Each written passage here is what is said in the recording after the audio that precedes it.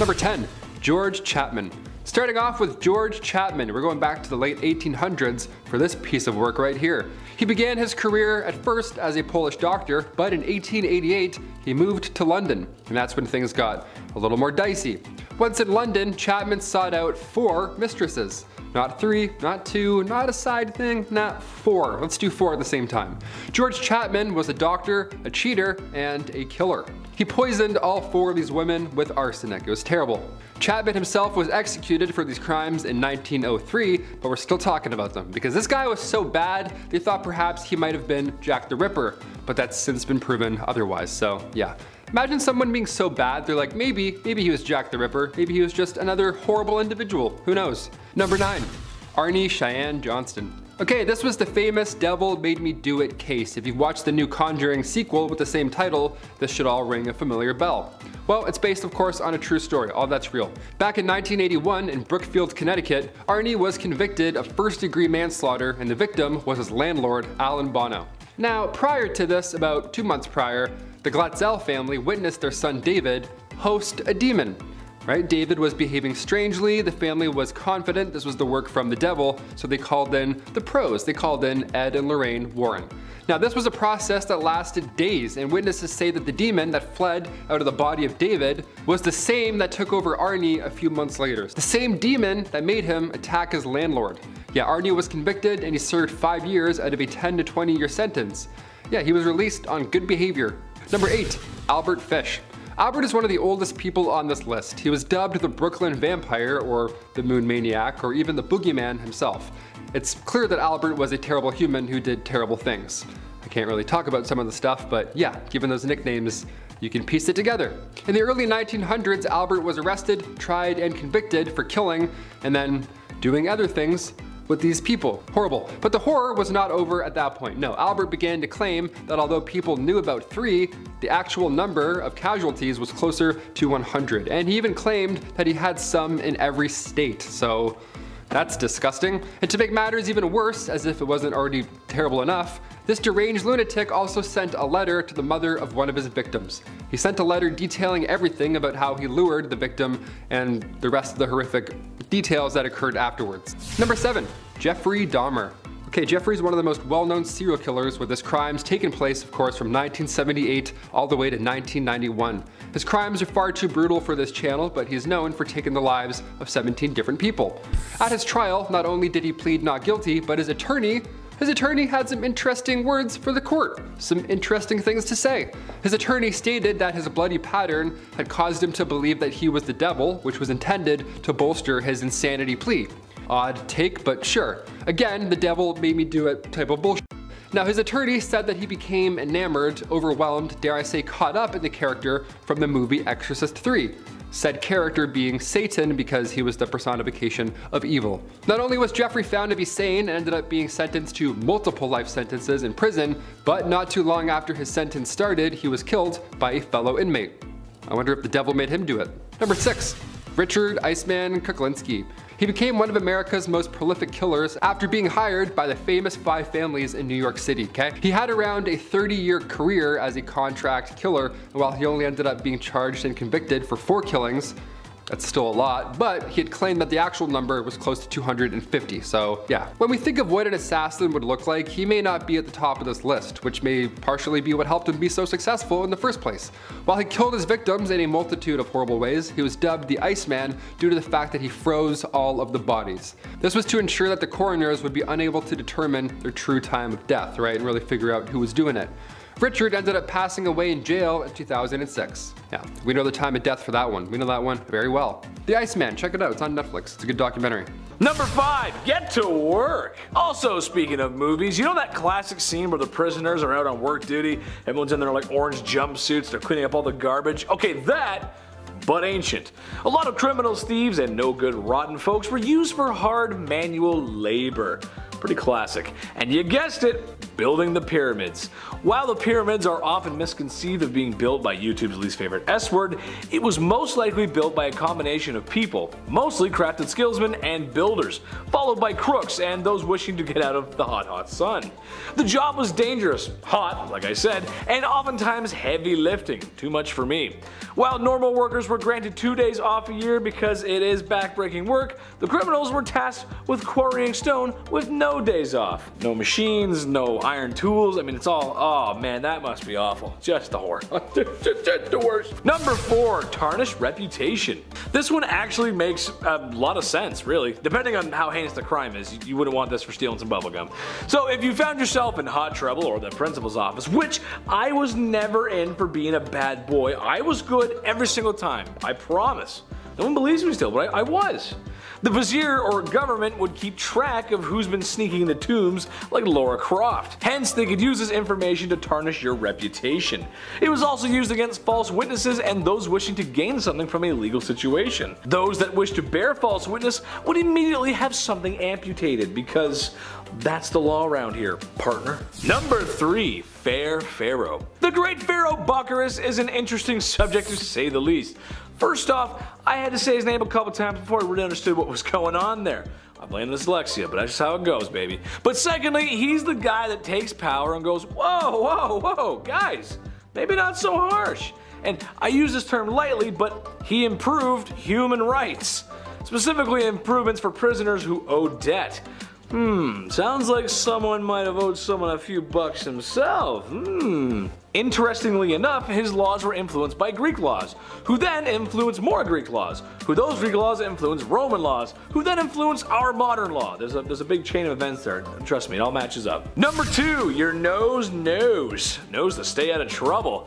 I say this one for the bottom of the list because, well, it's just so awful and weird.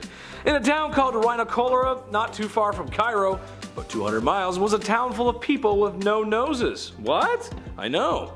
This wasn't a Red Skull Comic Con convention, but a penal colony of sorts, maybe the first.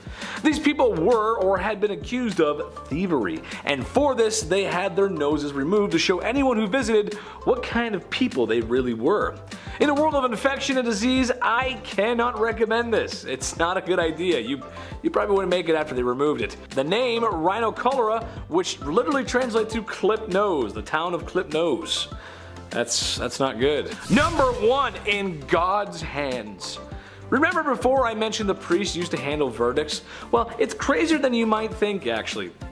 While the pharaoh was top dog in ancient Egypt, and I mean he was top dog, you don't get past the pharaoh. The gods controlled everything and the Egyptians worshipped their gods.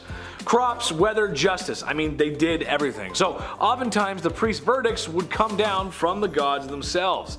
If that wasn't enough, the god Mahis was responsible for those criminals in the afterlife, where they would also receive comeuppance. Uh-oh, you're not safe anywhere. A sort of jail in the sky, if you will. Alcatraz has nothing on that.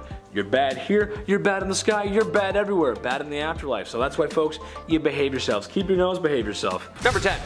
Man eats underwear to avoid breathalyzer. In Alberta, Canada, there was a man in 1985 by the name of David Zerfleur. He was pulled over by an RCMP officer for weaving on a snowy road after apparently drinking one night. He then decided to run from police after being pulled over on foot. It's literally every cop's dream. They're just sitting there, please run, yes! Of course they caught him and booked him for what intended on being an impaired driving charge. Whilst in the back of the cruiser, of course, David ripped the crotch out of his underwear to eat it. Couple things here. How do you even get that down? I can't swallow a Tylenol without choking. Apparently he didn't eat it. He spat it out after a while and was just kind of chewing on it. His theory was that the cotton might absorb the alcohol content before he got to the station to do a proper test. Which, when he got there, he was acquitted of all charges and blew a legal, respectful .8. He did it. I mean, first off, dick move for driving though, that's not cool. Very dangerous and very selfish. Best part comes weeks later at his hearing. Just so happened a group of grade 11 and 12 law students watching the hearing as a class, just, you know, teenagers giggling the entire time. Of course they were teenagers. Order, order! Did you stuff your own tidy whities into your mouth? Objection, Your Honor, leading the witness. Number 9. Spider hostage. Look, I don't like spiders. This next guy on our list doesn't even respect spiders, okay? Paul Brian Smith, the man who has 3 first names. Back in 2012, Paul agreed to watch a friend's pet spider, which on paper at first I'm like, hey, gross, but I get it, that's awesome. A little bit of Home Alone vibes going on there. When the friend came to collect said furry friend, Paul held the spider ransom. Said if he didn't get $100, he'd swat the spider. He'd swat the spider. Sounds like a Spider-Man villain there. Like J. Jonah Jameson. We're gonna swat the spider. In turn, Paul received 40 months in prison for burglary, theft, possession of drug paraphernalia, and more. Yeah, there may or may not have also been a person hiding in the closet when cops came around. This one's really bizarre. Can't really talk about the weird, awful extra details on this case. Paul Brian Smith, give it a lookie once you're done here. Also, save the spiders, they're good. Number 8. A bath salts Christmas. An Ohio Christmas miracle. Sounds like a Christian rock group. A man by the name of Terry Trent was charged with breaking and entering a home at Christmas when he was arrested very high on little more than just Christmas spirit. The family arrived home and saw the man sitting on their couch watching some Christmas shows. While Dad's on the phone with police, the man apologized, thanked them for his stay, and calmly left. Family said that the man apologized after lighting a candle, fixing up their wreath, relaxing on the couch, and finishing up the last Christmas tree decorations. Ah, the spirit of Christmas. Guy's the opposite to the Grinch. Dude, this guy's the real Santa Claus. I hope you're all good. He's coming in to do his check-ins. Police arrived and said Terry didn't cause any problems, went in with them calmly and quietly. See, guy just needed some Christmas company. Wanted to catch Mr. Bean's Christmas special. Who wouldn't? That could have been really, really bad and turned out to be a zombie apocalypse Christmas dinner, but thankfully it did not. Also, it's Christmas. I've seen my aunts after some wine. It's pretty well the same thing, isn't it? Number 7. Photobomb. I love a good photobomb. I dug this one out of the archives. This is from 6 years ago at a bar. I'm a big fan of rooting a beautiful moment between two other friends. Friends? These are my friends. Sometimes photos catch great moments. Sometimes they catch not so smooth criminals as well. Back in October 2010, a Wisconsin man got caught trying to steal a tourist bag. This guy was caught in 4K. While he was stealing the bag, the owners of said bag were taking a selfie a few meters away. He's in the background taking the bag, just clear as day. It's so funny. He immediately was sentenced to 5 days in jail, obviously. The 69-year-old man's name is Glenn Lambright. Pretty ironic last name, seeing how easily he was caught. Mr. Lambright was also fined $500. Guy just gets caught in a boomerang. Number 6. Dances with lions. 32-year-old Maya Autry of Bronx, New York was caught on camera at the Bronx Zoo apparently taunting and dancing in the lions exhibit with a lion. She apparently calls herself the Lion Queen, and she has been seen on camera not once but twice, dangerously close to these cats inside the lions exhibit. She's lucky that this thing is tranked out of its mind, just chillin', bored. People will do anything nowadays for the gram. She's thrown some cash, threw a dozen red roses, and danced for the lion.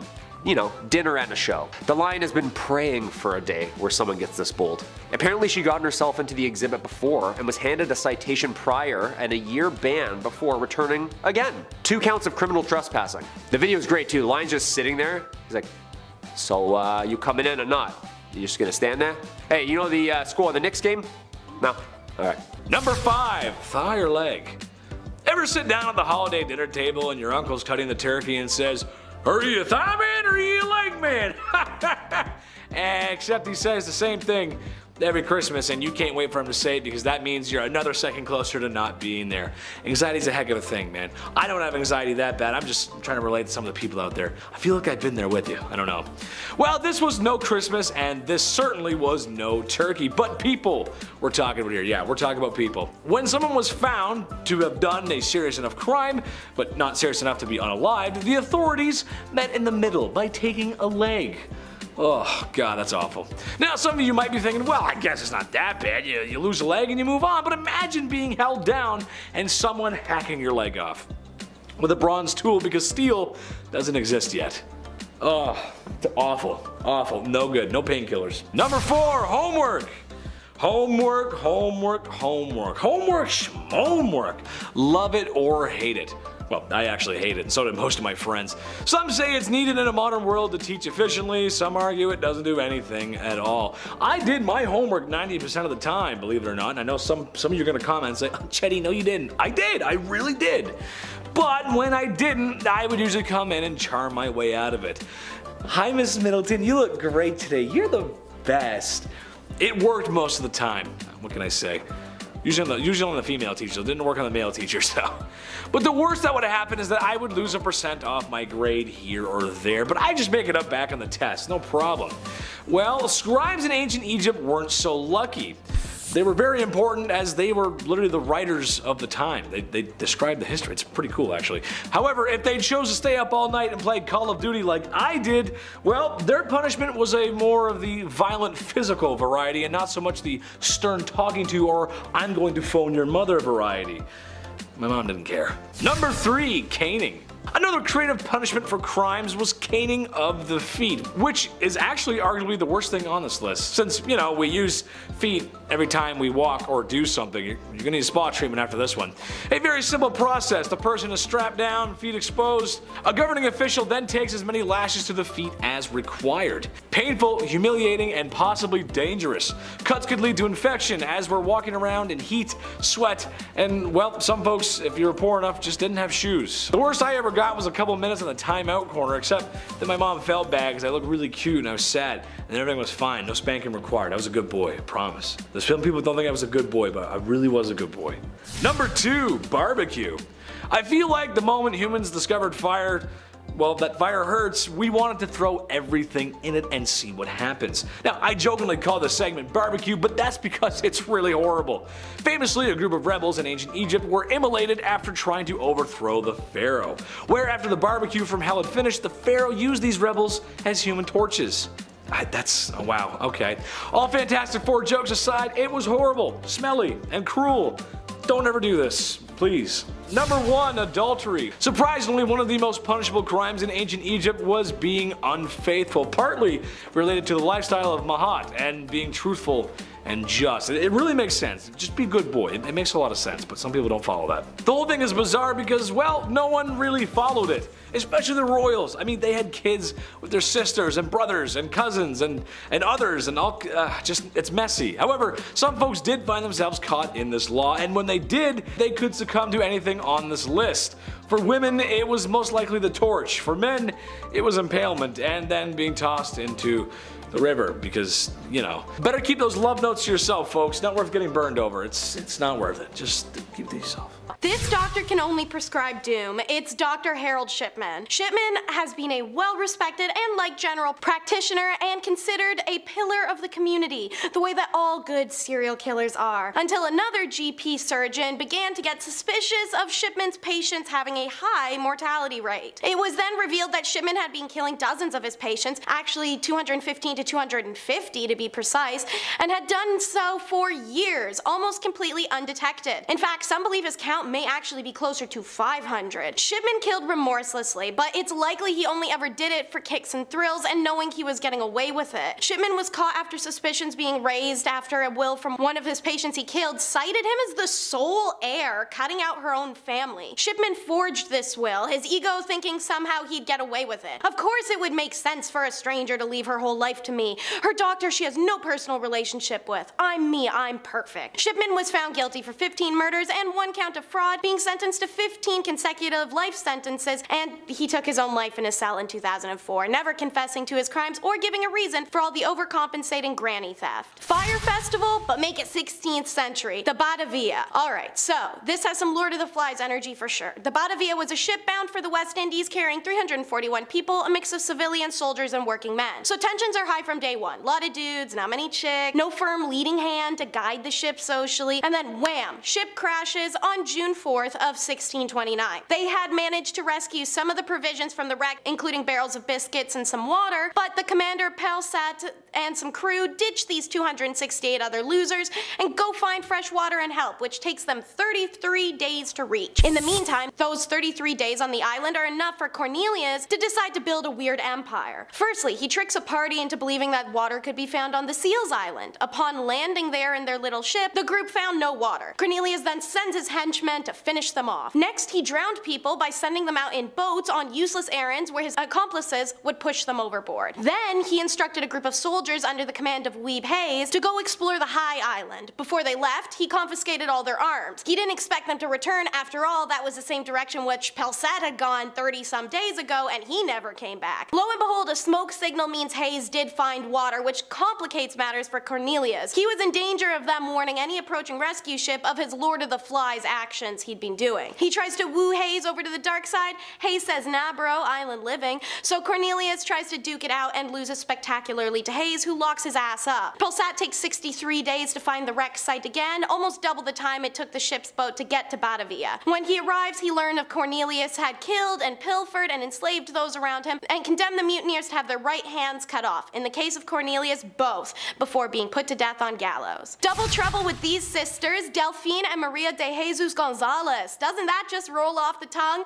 At least a lot better than most prolific murder partnership, which is the title given by the Guinness World of Records in a dubious honor to their horrific 91 known slayings. They shopped from home, pulling victims from the brothel El Rancho de Angel that they ran in Mexico. There's not much information on the Gonzalez family, despite the fact that the sisters were actually caught alongside their two other sisters who were seen as accomplices, and that their crimes were committed in the 21st century, where police and scientific progress can provide a lot more detail. The police picked up a woman named Josefina Gutierrez, a procuress, on suspicion of devious behavior in the Guantero area, and during questioning, she implicated the two sisters' crimes. Police officers searched the sisters' property and found the bodies of 11 men and 80 women, a total of over 91 people. Investigations revealed the sisters' scheme was that of to recruit women through help wanted ads, though the ads would state the girls would become maids for the two sisters, not adult services in a brothel. Many of the girls are force-fed substances once they arrived, and the sisters reportedly killed the girls when they became too ill,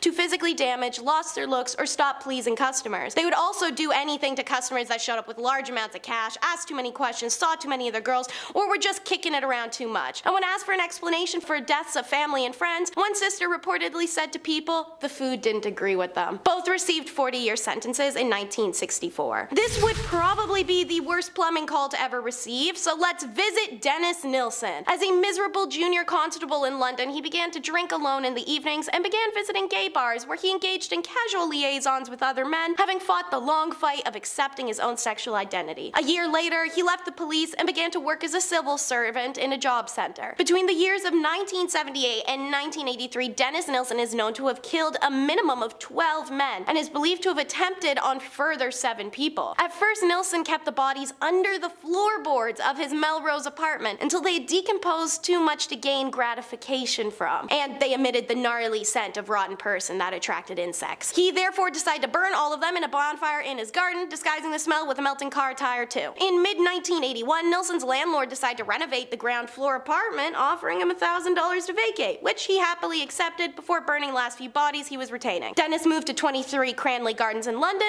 where he went from a floorboard storage to attempting to dispose of flesh organs and smaller bones by shoving them down a toilet. Seeing as toilets can't even handle a tampon, it consequently blocked all the pipes, which surprisingly led to Nilsen himself calling an emergency draining company. Imagine that poor employee looking down the toilet bowl and having an eyeball look back. That's essentially what happened too. When the plumber noticed the blockage, human remains, and immediately called the police, putting an end to Dennis Nilsen's murder spree. Hotel Hell was also called the H.H. Holmes Hotel, and it was literally built with the single goal of killing folks for sport. My American Horror Story fans may know, but this legendary building is the inspiration for their season Hotel, alongside the Cecil, of course. While it remains unknown how many people Holmes killed in this house of horrors, he once boasted of killing 27. However, some estimates claim the actual number could have been as low as 9 or as high as 200. Like I said, there ain't much info. For his mansion, H.H. Holmes planned the first floor to contain an entire block of storefronts that he would be able to rent out to the flood of new businesses opening in the city. The third floor would contain apartments for new residents looking to make it in the big windy city. Eerily, for some of those unsuspecting residents, they may have eventually become Holmes' victims. Those victims got to see the second floor, one that was allegedly full of asphyxiation chambers and mazes and hidden stairs. There were hinged walls and false partitions. Some rooms had 5 doors and others had none. Secret airless chambers were found underneath floorboards, and iron plate-lined walls appeared to stifle all sound. The first clue about this bizarre floor plan's true purpose came to the cops in a pile of bones, and when the authorities descended into the cellar, the scope of the building's hidden horrors were revealed. Beside a blood-soaked operating table, they found women's clothes, surgical surfaces, a crematorium, and an array of medical tools and bizarre devices. For the most part, Holmes represented himself at his trial, displaying his classic grace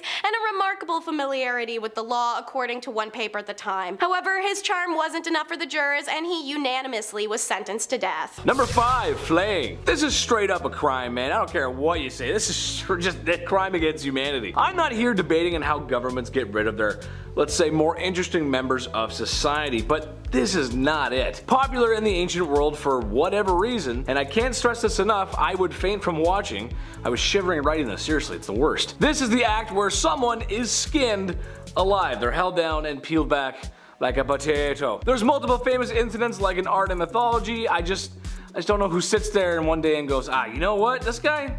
Yeah, we gotta skin this guy. Let's just skin him. Let's cut him up. Let's go. Number 4, the eagle dropping turtle. Okay, here we are. Top of the food chain.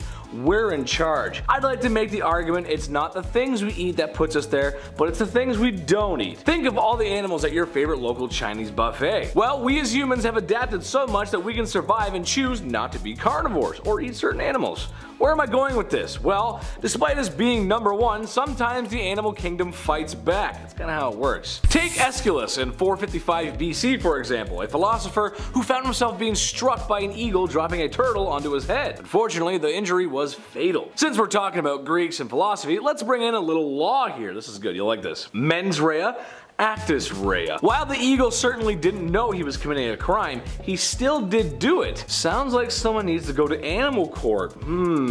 That's something they would probably do back then. I mean, they did in medieval times. They put animals on court, so why not back then? Number 3, Draco. No, not Malfoy. Not Draco Malfoy. I know you're all thinking it. That's what I thought too. Draco, the lawgiver of ancient Greece, was a man with modern solutions for their modern problems. He was asked to give a code of law to replace the very aged tribal feuding laws that still existed at the time. Commoners were shocked to find out that even trivial crimes could wind you up in the brazen bull, or not breathing anymore. However, the wealthy, of course, loved these laws and applauded Draco. Classic villain story. They really loved it, so much so that it was Draco's undoing. As the legend goes, Draco was buried in a small mountain of clothes, hats, and garments. He suffocated under the pile of compliments. The accidental fatality of the man who gave us strict laws that are fatal. So what do you charge? You get in trouble for undoing the guy that's supposed to undo? That's weird, I don't know. Number 2, Prometheus. Oh mighty Prometheus, what wise knowledge of fire do you bring us today? The story of Prometheus is that of a very dark and tragic one. He was the god who gave humans fire, despite Zeus's wishes not to. Well, given Zeus's temper, he wasn't too pleased when he saw people grilling up their Slovaki. Love me some Slovaki, man. Naturally, Prometheus had to pay, so Zeus did something so awful to him, well, we still talk about it today. He had Prometheus chained to a rock where every day at the same time a large bird would come down and eat his innards. Just come and nom nom on his insides. Gross. Since he was a god, he had Wolverine-like healing abilities, but he wasn't immune to pain. It would still hurt. He'd heal every day, but it would hurt really, really bad. Number 1, Sisyphus. I think this one is relatable to everyone, including myself. Unless, of course, a large bird does rip your guts out from time to time, or you've been skinned alive, then that one's more relatable. I doubt that, though. Sisyphus was the king of Corinth and had cheated his meeting with the Grim Reaper one too many times. This made Zeus mad. So he sentenced Sisyphus to push a boulder up a mountain forever. Every time he gets to the top, it just falls back down. And if that's not a metaphor for life, I don't know what is. Number 10, punishment first. Innocent until proven guilty in a court of law, right? That's how it goes. How do you know I drank the milk? There's no milk on my face, how do you know? There'd probably be milk on my face. Not so much in ancient Egypt. While there is some evidence of jails existing, it is clear that they much preferred an immediate and swift justice. By that, I mean flogging, mutilation, removing limbs, that sort of thing. A lot of these punishments were overseen by a vizier. In today's terms, it's sort of like a governor or official who had the power to oversee things like punishment through. Or at least held the most power besides the pharaoh, which, hey, that's a lot of power. While it may be an effective system for keeping prisons empty, no one should lose fingers for sliding a couple double bubbles in their pocket. That's just my opinion. Number 9, prisoners. While the promise of losing a limb, the second you're caught taking a cookie from the cookie jar, boy I've been there, is a great deterrent, prison can also work sometimes. It should be noted that Egypt developed a system of law and order 4,000 years ago, which is, well, a long time ago and very impressive. For anyone taking the bar exam, that should be your answer under why take on law. Because the Egyptians did it first, why not? They do it, it's probably cool. So it makes sense that they did have some prisons. There's depictions of prisoners in drawings and figurines, surprisingly, oftentimes having their arms bound to their back like a good episode of Cops. And a leash around their neck with ropes and, well, it just looks a little strange and weird. Given that most criminals were done on the spot, it's not hard to imagine that the Egyptians were cruel to their prisoners, and they were. It was not good. They should be cancelled. That's who should be cancelled, them. Number 8, court. Believe it or not, they also had some sort of makeshift court as well. Who would have thought? No hammer and gavel, and certainly no Saul Goodman or Judge Judy, but hey, without those, I'd argue what the heck's the point of the American justice system in the first place, right? Oh boy. But they were simple processes, to say the least. During the Middle Kingdom period, judges were appointed to decide on verdicts before, well, it was usually priests, so I prefer a judge doing that, honestly. Except in this court, no one is legally represented by anyone. Yeah, that's right. There's no lawyers, but there was a jury and there were witnesses. Unfortunately, they were often beaten until, well, they said the truth, or the desired truth. Number 7, police. Bad boys, bad boys. What are you gonna do? Yes, that's right. Ancient Egypt may have had the first police force in history. Who would have thought? I actually didn't know that. I mean, sure, the vizier is great and all, but he can't possibly go around arresting everyone. He'd be at it all day. You can't do that. So it's only natural that you hire a bunch of dudes to do it for you. Can't get them all, but you can get some of them. While they did provide some limited support to communities and crime in towns, most of their arrests were made against those who were a little too greedy and thought grave robbing, well, the many sacred tombs around would make for an easy payday. It didn't. Number 6, bloodhounds and baboons. That's a weird title. This one is so weird, but okay, here we go. We've all seen the movies where there's a crook, a perp, or someone who's trying to outrun the law. Andy Dufresne was right. You gotta crawl through a lot if you want your freedom. I remember Andy Dufresne. Anyway, well, in these scenes there was a good chance that law enforcement has dogs with them. Oh yeah, see, I'm getting somewhere with this. There's also a good chance that those dogs were bloodhounds. Cute dogs actually, but the reason they bring them along is because they have a great nose. They can sniff a scent and follow it for miles, oftentimes leading to the crook. Smart dogs. What if I told you though that this sort of thing existed in ancient Egypt, except that it wasn't dogs, it was baboons? Yeah, who would have thought? Yes, that's right, there's depictions of police with baboons assisting in the work with crooks and or criminals. It's all jokes until Diddy Kong shows up to arrest you. Now it's DK time, baby. Uh-oh. Hey, number 5, Pedro of Castile. Pedro of Castile was doing as the European monarchs do. Sometimes you gotta marry for alliances. Sure, it makes sense. Your kingdom is much less likely to get steamrolled by a larger kingdom if you have an alliance with fellow kingdoms, or the bigger kingdom itself, actually. Pedro of Castile married the young Blanche of Bourbon of France, and so Spain could just be a wee bit more snug, in case the English come over. You gotta be careful. But Pedro just wasn't having it. What he was having instead was a mistress named Maria. So instead of enduring a loveless marriage, he had poor Blanche locked away in a tower, just like Sleeping Beauty. Except a handsome prince was not coming to rescue this damsel in distress, but a man with a black hood and a sharpened axe. You know what I'm talking about. As Pedro had her unalived. I was gonna make a joke about Rapunzel and let down some hair so she could make an escape, but I mean that's just awful, really. Imagine being locked up in a tower for so long. Sure, I love the indoors, but you gotta let me out at some point, Chief. Do you think I get food delivery apps to work up in a tower? Because otherwise you have to let me out, dude. Comic-Con's coming. Anime Convention North's coming, buddy. I gotta go. Gotta get my Naruto on, bro. Come on, man. Number 4, hands-on funeral. This one's just gross. When you're in a relationship, it can provide you with some great things. Someone to go through life with. Companionship. Love. And if you're lucky, someone who's a good cook or a baker. Oh, love me some baked goods. However, also in a relationship, sometimes you do more than that. Sometimes you get a little close under the sheets, if you know what I'm saying. Take King Philip V, for an example, who loved loving his wife so much that, he just couldn't help himself, you know? Like for instance, when his wife tragically passed away, he wanted one last ride. But he penciled in one more trip to Toe Curl City before she was laid to rest. God, that doesn't seem right, you know? That just let her go peacefully, you know? Let her just. Number 3, Lenin. Okay, while not a king in the most stereotypical sense, he did dethrone a king and made himself an autocratic dictator, which is basically a king just modern. Trust me, it is. Yep, trust me. In a nutshell, Lenin had been anti-royal for most of his life, but after some help from some sneaky Germans and other Soviets loyal to his cause, the Tsar had no choice but to abdicate, like I said at the top of the list. He abolished the Tsar's secret police and then put in his own. And had people oppressed, which was one of the main reasons why the whole revolution started in the first place. See what I'm getting at? He was supposed to get rid of the evil monarch, and he became the evil monarch. Well, see, then a civil war broke out, and then he was worried that the exiled Tsar might escape and try to retake the throne, and, well, he had some goons take care of him, and, well, the family too. You can never be too sure. You gotta take care of everything. You gotta get rid of everybody. You just can't be too sure. Number 2. Pope John XII. For those who aren't very religious like myself, the Pope is the big one. He's next to God, and for a minute there, he was the most powerful man on earth. Seriously, I mean, this guy could crown kings. He's the king of the Vatican and the king of kings in the Holy Scripture. It's kind of serious. And today he's got a really cool car for parades. The Bumblebee is pretty sick, not gonna lie. However, Pope John XII was anything but a sweet old man who delivers the holy messages from God. This Pope was doing a lot of anti-Pope behavior, if you will. Now, I for one wouldn't care if the man had a girlfriend or a glass of wine. Heck, some rules need to be changed, but this Pope was most known for his lavish, how you say, adult-themed parties, and was known for getting hangovers.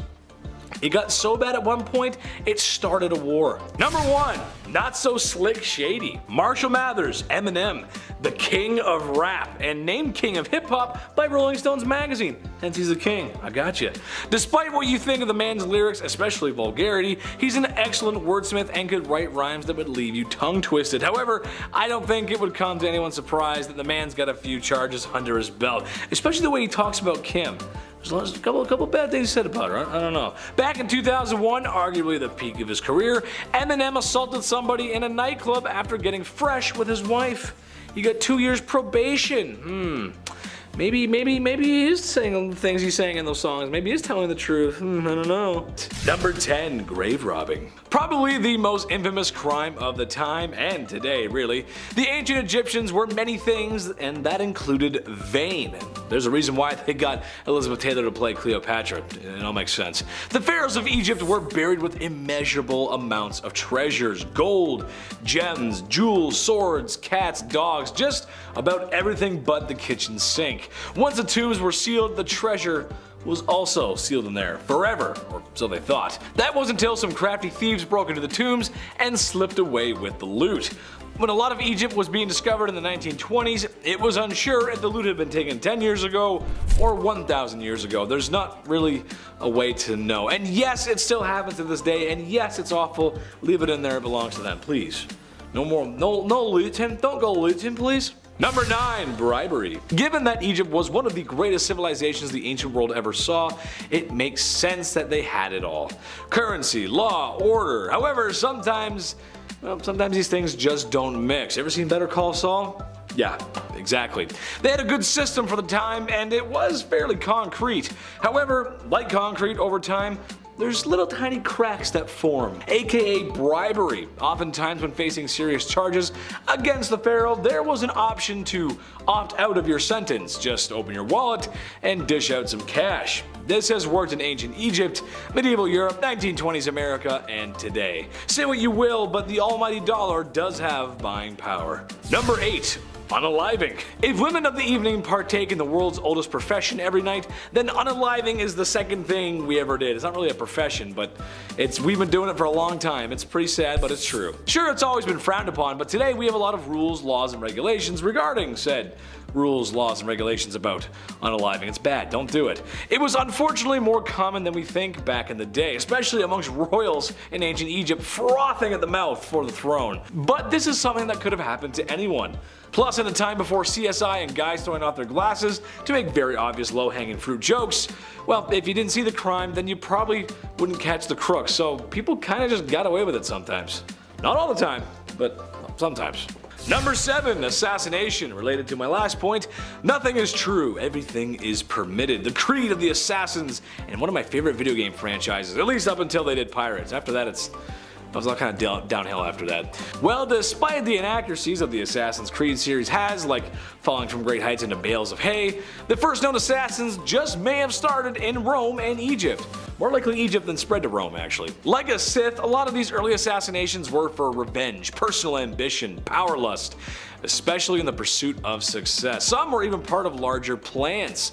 Now, it's one thing to be violent, sure, but to organize the destruction of a dynasty through the means of your knife, well, it's amazing what a couple inches of steel can accomplish. Who goes there? Someone's knocking on the door? We're good. Okay, anyway, sorry. Number 6, treason. Law and order in Egypt were associated with something called Mahat. I believe that's how you say it, which refers to truth and justice within society. Like I said before, great idea, great start, but more often than not, the ancient Egyptians had to fight off a lot of treason and corruption. More than they like to admit it. Like when King Ramses III chose the heir to his throne, and well, it wasn't who his wife had picked out, so there was going to be problems.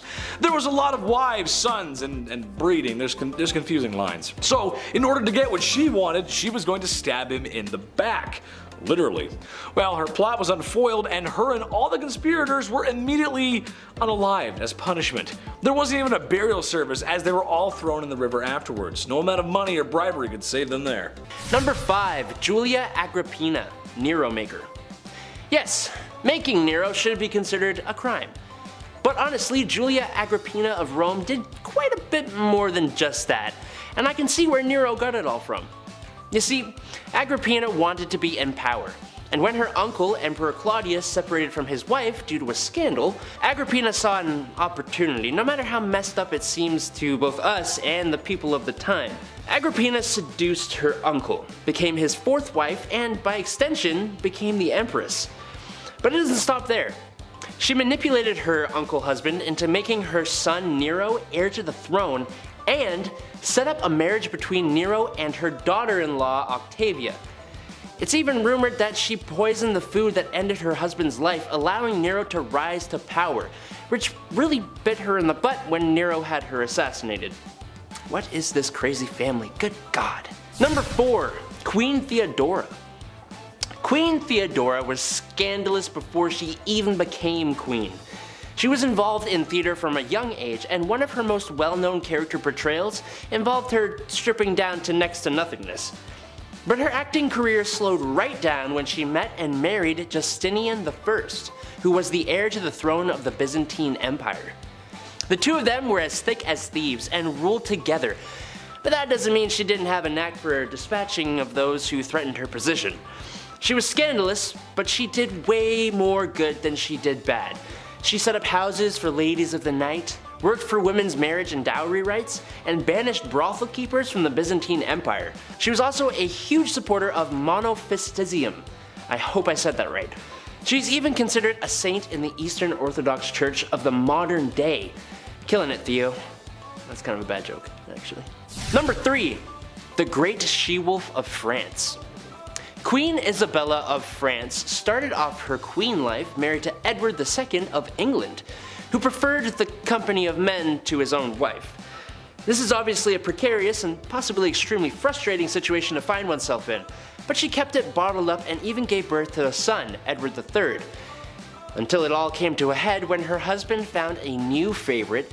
She visited France and had an affair with Lord Roger Mortimer, an exile from England. But the better twist came when Isabella, alongside Mortimer and a mercenary army, invaded England, took the throne, and she became queen regent for her son Edward III until he came into power.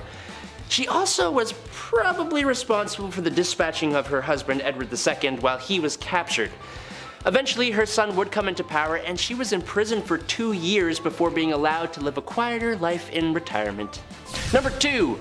Queen Fredegund. I was constantly double-taking almost the entire time I was reading about this woman. She was crazy ruthless, and all seemingly for the betterment of both her bloodline and the Merovingian kingdom. She became queen in the 5th century, marrying King Chilperic, and organizing the death of Queen Galswintha and sending Queen Odovera to a convent. When Brunhild, a big enemy for the king, and sister of the late queen, swore vengeance on them, Fredegund brutally destroyed Brunhild's husband and sisters, destroying them as in that kind of thing. The queen also made sure that all of the other heirs to the throne stopped breathing, making it a sure thing that her bloodline would occupy the Merovingian throne. Her son, Clotaire II, was only a baby when the king met his end in 587, so, of course, this ambitious queen rose up to power, fighting battles, quelling rebellions, and ensuring the smooth running of the Merovingian kingdom in her role as queen regent. She met her end in 597, 10 years after her husband, but Clotaire II continued in his mom's footsteps, having Brunhild and all her descendants removed from existence, resulting in 20 years of peace. So it's good. Number 1. Cleopatra. A list of scandalous queens would not be complete without one of the most well-known and famous rulers in history. Cleopatra VII, Philopator, was the last pharaoh Egypt ever had, reigning from 51 to 30 BC. Her life was full of scandal. When she first came into power, she was co-ruler with her husband and brother, Ptolemy XIII. But that didn't last very long, as the two did not see eye to eye, and it started a huge civil war in the country. At the same time, a conflict from Rome made its way to Egypt as well, resulting in Julius Caesar allegedly being seduced by Cleopatra and helping her end her brother's life. And again, being co-ruler with another of her brothers, also named Ptolemy, and ending the life of one of her sisters. She was also having an affair with Caesar and even produced a son with him, who became co-ruler with her after Caesar's death and after her other brother was seemingly assassinated. I'm so glad I was not a part of these families. Just death and betrayal everywhere. She then went on to seduce second Roman Triumvirate member Mark Antony and sided with him when Octavian and Mark Antony engaged in the final war of the Roman Republic, which Antony lost, fighting with and alongside him until she poisoned herself to avoid being paraded through Rome and executed by the victorious Octavian. Number 10, tyrants. This is where the name comes from, folks, so we kind of wouldn't have the label if it weren't for ancient Greeks. There's been a lot of tyrants in history, but this is where it all starts. A tyrant refers to an absolute leader who uses his or her power harshly and crudely, exercising total control and oppressing those who stand against the strict rulings or are a desired target of which. Ooh, very fancy definition, Chetty. I like it. Wow. The trick is seeing how history remembers you. Leaders like Pol Pot and Joseph Stalin are easily agreeable tyrants, but for example, the ancient Greek leader Alexander the Great can also be considered one. History remembers him for his great triumphs, and while that's interesting to look at because, well, he's one of history's greatest generals, he's really amazing actually. For the safety of our history class, that's fine, but his actual deeds, well, they were less than remarkable. War, looting, trading, YouTube's least favorite S word, and well, many more brutal things that the conqueror from another land did. Not good. Plus, if you were from another land and you saw him do what he was doing, you probably wouldn't think he was such a great guy. It wouldn't be Alexander the Great, it'd be Alexander the Big Stinky Tyrant. So, there you go. Number 9, Diogenes. This one's my favorite. Maybe the least famous of all philosophers, but one with a decent philosophy, or at least so I think so. That's how I feel, and I think it fits in with the modern world. A man who was banished and exiled and had all his possessions stripped away. In some depictions, even his clothes. I wouldn't want that taken away. I gotta have my clothes. Thus, the man was forced to live his life on the streets of Athens, inside a barrel, as you do. This likely is what developed his philosophy of cynicism. He argued that since he was living free of tax or payment in his barrel, that he was truly free. Thus, he had less worries than the commoners, and yeah, that's where his freedom came from. Well, where does the crime part come in? Besides, well, the obvious tax fraud there, and we're gonna pay your taxes. Diogenes might have been a few gyros short of a picnic, if you know what I'm saying, as he would often shout at passers-by, and well, he would do the devil's bedroom dance solo in public, just in his barrel there, just doing, yeah, I can't say it, but you know what I'm talking about. Number 8, Sith revenge. Well, I know a lot of people would be behind this, especially for really awful crimes. Revenge is not the Jedi way. Sometimes it was an option for the families of those who were wronged in ancient Greece to enact their revenge on the crook, assuming of course the crook was caught. You can just imagine the kind of crimes, the really bad ones. YouTube won't let me say. However, the important point here is that the families of the victim were given a chance to make their peace, or well, whatever the antithesis of that is, usually involving the crook not breathing anymore. kind of a blood for blood kind of thing. Sounds great at first, but I couldn't recommend it. I don't think it would go well in people's conscience. I don't know, not a good idea. Number 7, exile. A classic of the old world. Just like Hellenic society itself, a common punishment for a severe enough crime was banishment. Sure, today there's lots of folks who like being alone. I swear most of the people I went to high school with were introverts. I was friends with all of them. I don't know why though, because I'm so extroverted. For example, Heraclitus of Ephesus. He was getting banished from ancient Greece, and it's a lot different than not being invited to Chad's birthday party. However, getting banished back then could likely see you with nothing, like previously mentioned before. Maybe not as bad or down bad as previously mentioned, like Diogenes, but still pretty rough. There were lots wrong with ancient cities, sure, but you were much safer in civilization than left outside of it back then. As someone who's seen a lot of Bear Grylls, I wouldn't recommend going out of the wild back then. A trip, fall, a cut, that's it. Whew. Number 6, the Brazen Bull. This one is a punishment and a crime. 2 in 1, baby. The Brazen Bull to many may just look like a statue, and worst case Ontario, maybe the horns are sharp and could hurt you. Maybe. But don't be fooled, friends. This is much more than a statue of bronze or brass colored bull. It's actually a perp cooker. It's a twisted, awful, rotten form of punishment that could also be a crime itself. One against humanity, and those are the worst ones. Basically, you open the hatch on the bull and throw your bad guy in. Then, get a nice big fire going, really big one. The same ones your dad does in the summer. You know the ones that you can't even get too close to because it's too hot. Woo! Then, wait. Once steam or whatever horrible smelling vapors come through the bull's nose, that's when you know the perp is done and it's time to throw in another one. That's awful. What an awful way to go. Oh. Number 5, Bloody Mary. Duh. Mary the First, or Bloody Mary as she is also known, was the first real Queen of Britain. But this reign didn't last very long, 5 years to be exact, before she was replaced by the much better Queen Elizabeth. But in that short 5-year span, Bloody Mary earned that title, let me tell you. Mary I ordered war against the Protestants and slew quite a hearty handful of them for heresy. Which is interesting since her father, Henry VIII, was kind of the guy who made Protestants more of a thing in England, and then her sister was also Protestant and made it the main religion in England. History is full of people needlessly passing away because what they believe isn't the right thing. Anyways, to heat things up, Mary even had some of these Protestants burned on the spot. Some is kind of an unfair statement. You see, the Queen here was responsible for burning over 300 Protestants at the stake. Other kings and queens burned people at the stake for their faith. I mean, Mary's father did it, as did her sister. But it's the sheer amount of people that make her much worse and much more famous. Number 4, taking over. Queen Catherine the Great of Russia was obviously a queen of Russia. But that don't mean she was actually Russian. She was actually German-born. But she was Russian to get herself into power when it turns out her husband, Emperor Peter, was not very liked by his own people, as he showed a very obvious dislike for Russia, which is kind of weird. She took advantage of people's disdain, and while she may not have directly done the life ending here, it is pretty well stated that the act was committed by her supporters, and public opinion held her responsible. She was called the Great, but it seems she was actually kind of the absolute worst, even if she was a strong ruler.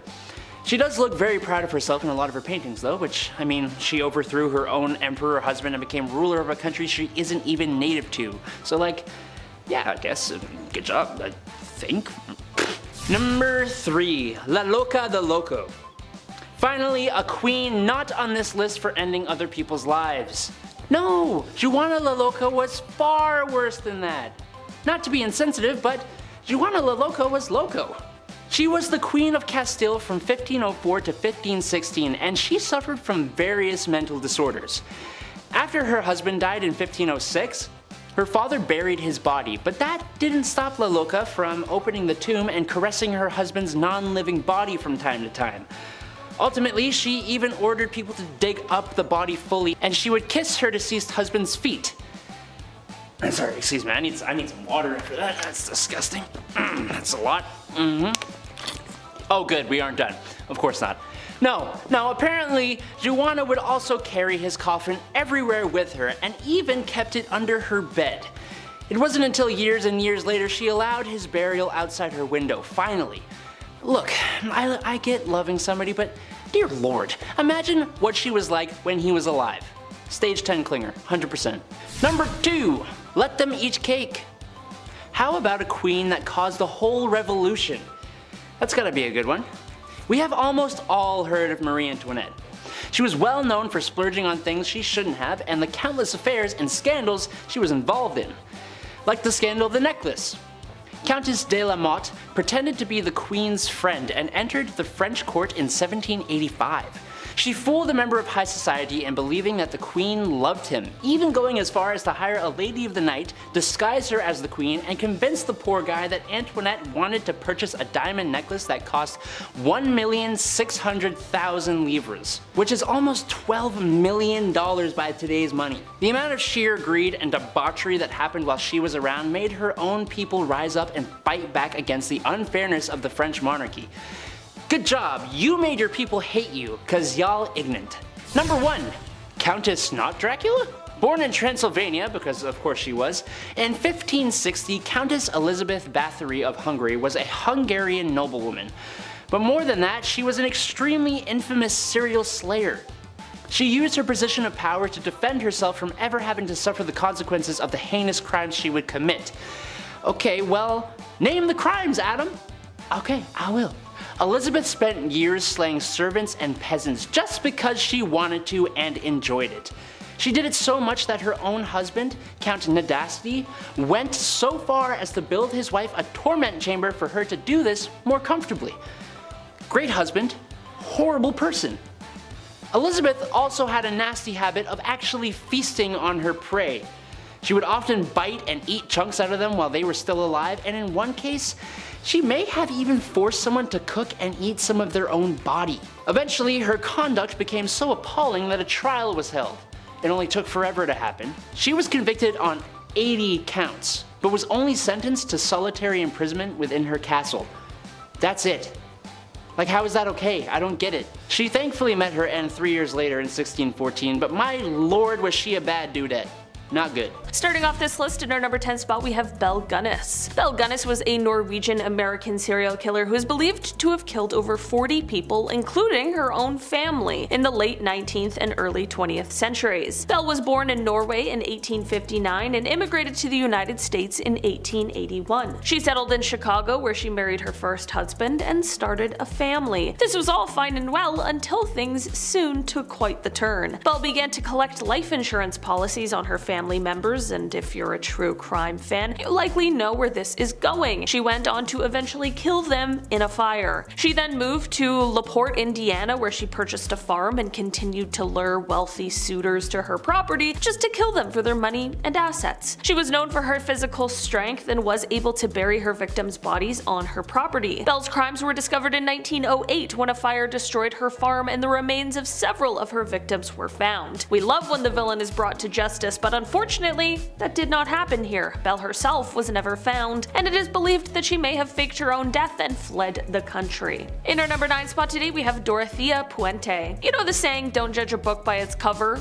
Well, this certainly is a case of that. If you took a glance at Dorothea and knew nothing about her, you'd probably assume she was someone's kind grandma who also had some cookies and a glass of milk waiting, but that could not be any further from the actual truth. In reality, she was actually a serial killer, and she decided to prey upon some of the most vulnerable people in our communities, people who were seeking help and assistance. Dorothea operated a large rooming house that was set in a large Victorian home in Sacramento, California. The residents who would often stay there were people who struggled with different substances such as alcohol, people who had been in mental hospitals, and the elderly. All of these people were receiving social security checks, and if they suddenly vanished, she figured no one would ask. In 1982, they did begin to vanish, but of course their social security checks were continually being cashed. As it turns out, Dorothea was taking their lives and then their money. She has now been called the landlady from hell. In our number 8 spot today, we have Yang Xinhai. You might be familiar with Yang already, as he is quite a notorious name in Chinese criminal history. Also known as the Monster Killer, Yang was a Chinese serial killer who killed at least 67 people between 2000 and 2003. Yang was born in 1968 in the central Chinese province of Henan, and he had a troubled childhood. He began his killing spree in 2000 when he started breaking into houses in in rural areas and killing entire families. He targeted mainly farmers and migrant workers who were often living alone in isolated areas. Yang was eventually caught in 2003 after a massive manhunt, and he was found to be suffering from a mental illness. He confessed to his crimes and was sentenced to death in 2004. His execution was carried out in 2004 by firing squad, and his case is considered one of the most heinous and disturbing in Chinese criminal history. In our number 7 spot today we have Pedro Lopez. Pedro is a man who lived a life committing some of the most horrific crimes I've ever heard of throughout South America in the 1970s. By the time the 1980s rolled around, he made a mistake during one of his awful crimes, and this thankfully led to his arrest. Once in police custody, he began to basically explain his entire life story, and he confessed to an astronomical amount of crimes. Police were a little skeptical of just how many crimes he said he committed, but Pedro was able to lead them to a mass grave where they recovered a total of 53 people's remains. Pedro, of course, went to jail, but get this,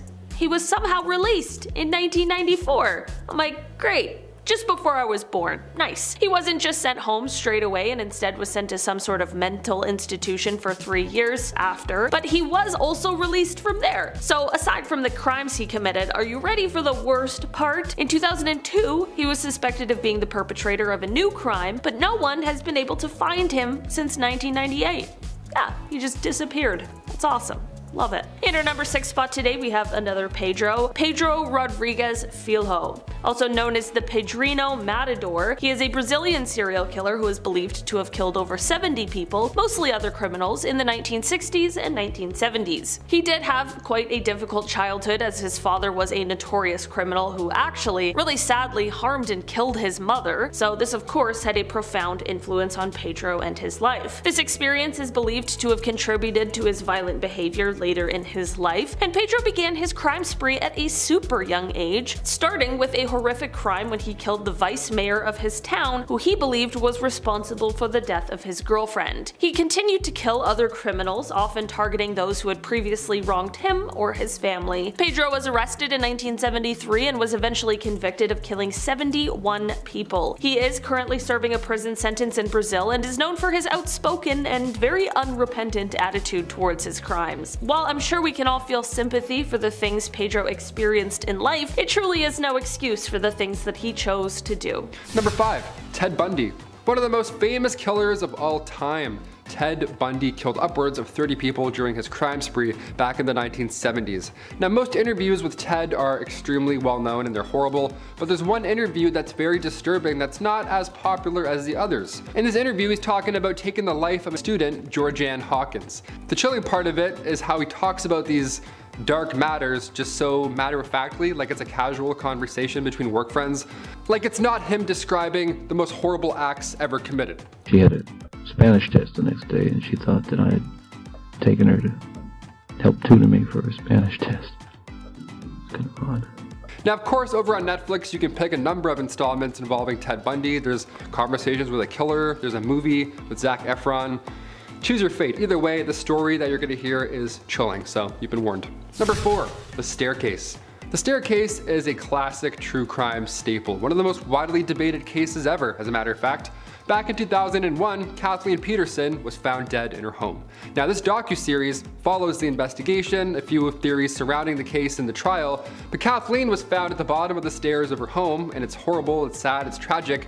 And while it was originally regarded as fatal, but an accidental fall that caused her passing, as the investigation unfolds, the truth gets a little more murky. Kathleen's husband, Michael, had always been somewhere near the top of the suspect list onto what happened here, considering that 1, he was the last one to see her alive, and 2, was actually home and supposedly in the backyard when this fall occurred. So yeah, definitely a suspect, for sure. We're gonna ask some questions. There's crazy theories surrounding this death. There's theories of Michael's infidelities all the way to a barn owl. There's a lot of speculation about this case, and this documentary is one you want to watch if you're a true crime lover. You're not really sure what to think afterwards, so comment down below. It's like this is chilling. This is a really chilling case. Number 3, Richard Ramirez.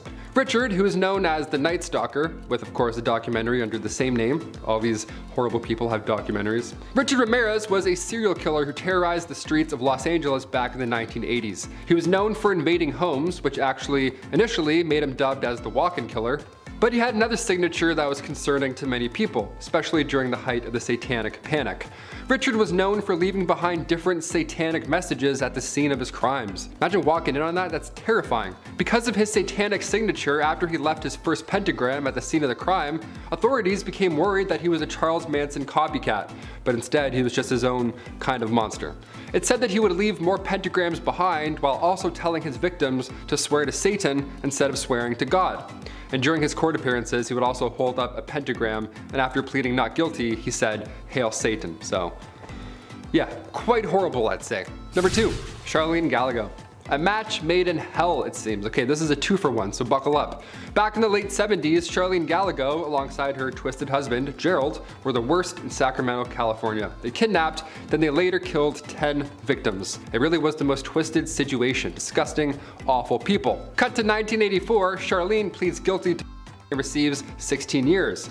Gerald was waiting for execution, but he actually died of cancer before meeting that demise. So, yeah, I guess nature helped out with that one. Charlene, on the other hand, she got out. She actually moved to Fair Oaks, California, and has since changed her name. You can sleep on that. Could be living on your street, who knows. And finally, number 1, don't f with cats. Okay, when I say this is one of the most captivating documentaries I've ever seen, I mean it, okay? I was late to the party for this one. I watched it way long after it was released, but from the moment I started it, I could not stop. This documentary follows the story of the killing of Lynn Jun, which is one of Canada's most infamous crimes ever. I wanted to end on it because, of course, I'm a Canadian. I saw this on the news when I was in school. Lynn was killed by a man named Luca Magnotta, who was already stirring up some internet buzz because he was posting some pretty horrific videos before this crime even happened. As the name hinted towards, he was with cats. That's all I can say. It's horrible. The documentary follows a couple of unbelievable cyber sleuths who saw Luca's messed up videos with the cats and who were intent on finding out who he was and where he was before this killing happened. They knew it was going to get worse, so they tried to track him down, and I'm not going to spoil the rest, but yeah, it's unbelievable. The crimes themselves are absolutely horrible. The story is almost unbelievable also, but the work that they sliver, I already said that, whatever. The documentary really has it all if you're a true crime person. It really is hard to watch because of how tragic it is and the situations are dark, but again, the ending is worth it. It's definitely worth the watch, especially if you don't know the full story. They get them. Spoilers, they get them. Starting off this list in our number 10 spot, we have Luis Garavito. Luis gained a nickname from the media of the Beast, and I think that's a great indication of the nature of his atrocious crimes. He is said to be one of the worst serial killers in the entire world, and it is believed that his victim count is up in the 300s range, which is absolutely shocking. He confessed to 147 crimes, and he was found guilty on 139 of those counts, which put his sentence at 1,853 years, but here's the thing. This trial took place in Colombia, where he lives, and there is a law, or was a law, which puts the maximum sentence to 30 years. He was sentenced in 1999, meaning there's really only a few years left of this sentence. He also had years taken off of his sentence because he assisted police in the search to recover some of the victims' bodies, which means that just this year, in 2023, he is eligible for parole. Okay, that's great. According to Luis himself, he committed these crimes because he had made a deal with the devil, and he explained that satanic ritual was involved in all of his crimes. In our number 9 spot today, we have William Bonin. This horrible person is said to be responsible for taking the lives of 21 young men in Southern California from May of 1979 to June of 1980. It is said that on at least 12 of these occasions he was assisted by one of his 4 known accomplices, and it is even speculated that he might be responsible for 15 more of these crimes that evidence hasn't officially been able to connect him to. He was often referred to as the freeway killer because of the fact that most of the bodies were found along the freeway of Southern California. The police surveilled William until they could catch him in the act, which they did. In the beginning, he claimed innocence, but after receiving an impassioned letter from one of the victim's mothers, which asked him to please share the location of her son's body, he confessed his guilt.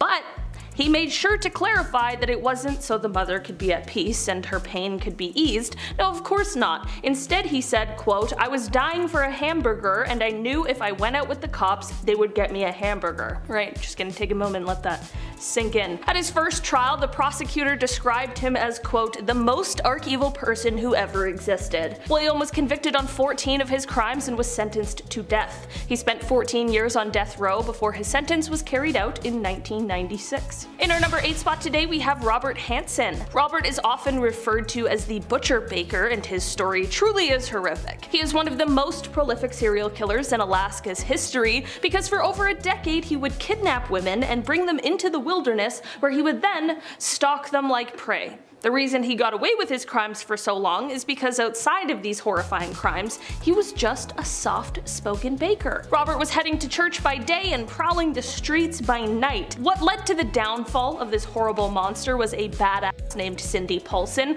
who was able to escape from Robert and was sure to leave evidence behind. She then went to authorities and told them what happened, and this led to a search warrant for Robert's property, which is where all the evidence they needed lied. Robert is believed to have taken the lives of at least 17 women, and in 1983 he was sentenced to 461 years and a life sentence without the possibility of parole. In our number 7 spot today, we have Vicki Dawn Jackson. Vicki was a woman who worked as a nurse for a number of years. She first got her nursing license in 1989, but it wasn't until the 2000s when things took a seriously dark turn. Between December of 2000 and February of 2001, the hospital that Vicki was working for recorded a number of deaths that was unusual. It was a much higher amount. Most of these patients were in the age range of 60 to 100 years old. Of course, people just chalked this up to the advanced age of most of these patients, but a rumor began to spread that someone might actually be responsible. After this, the hospital's administrator noticed that a vial of a drug called Mevacron had gone missing. You might see where I'm going with this. As it turns out, the person responsible was Nurse Vicki, and she had at least 10 patients whose lives she took by giving them too much of this missing.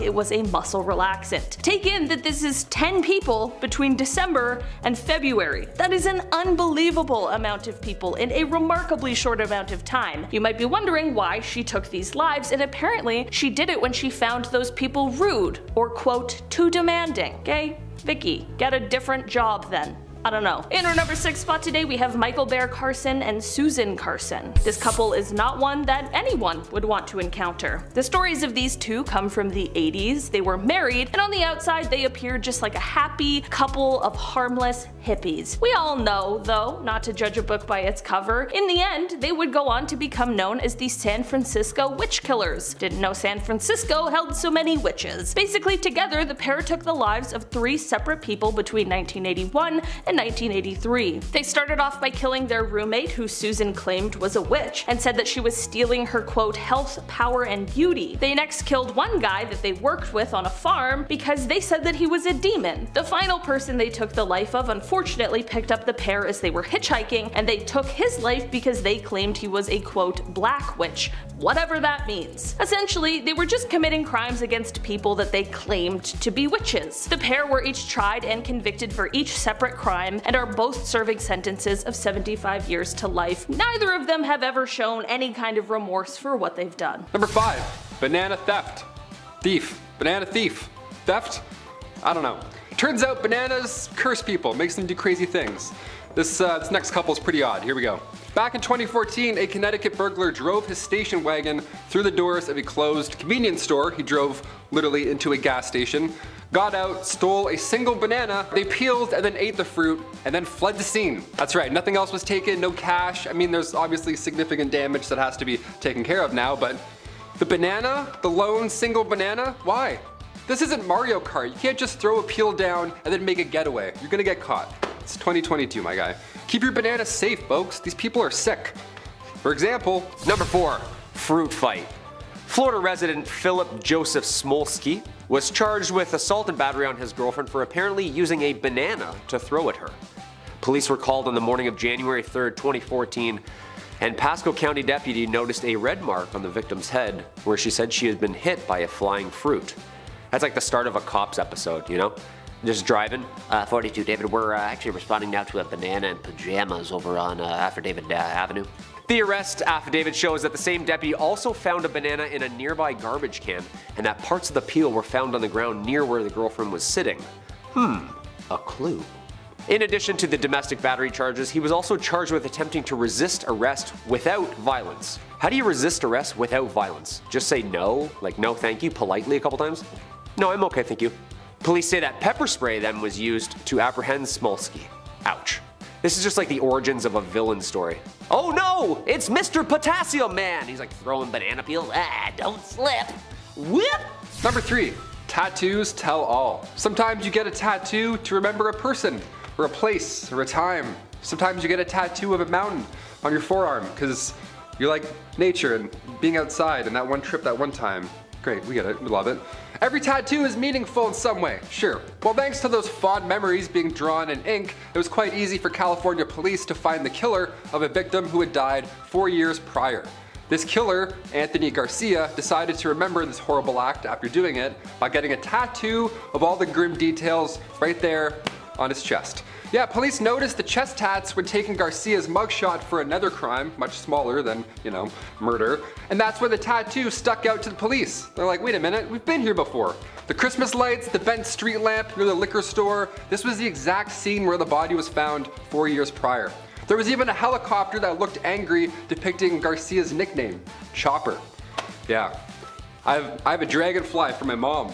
Yeah, I don't like needles, it's probably the only one. Number 2, reverse Santa. Ah, the old reverse Santa, huh? The old chimney sweep. Apparently this is way more common than I thought. A Maryland man who was asked to remain anonymous, due to the ongoing case of course, is facing charges in court recently as the police had to respond to 2 calls from the same house. The family apparently heard scuffling and coughing in the middle of the night from behind their fireplace wall and decided to reach out to authorities. But they were already beat to the chase by the man stuck in their wall. Yeah, I'd stay anonymous too. That's embarrassing. Guys just whispering directions to your house. Yeah, it's Bradshaw? Brad Bradshaw? Bravo?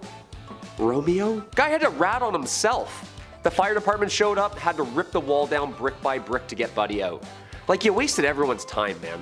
The family's time, the first responders' time, your getaway driver's time. And these guys' mugshots, they're the best. They're always just covered in soot, like a bad Oliver production.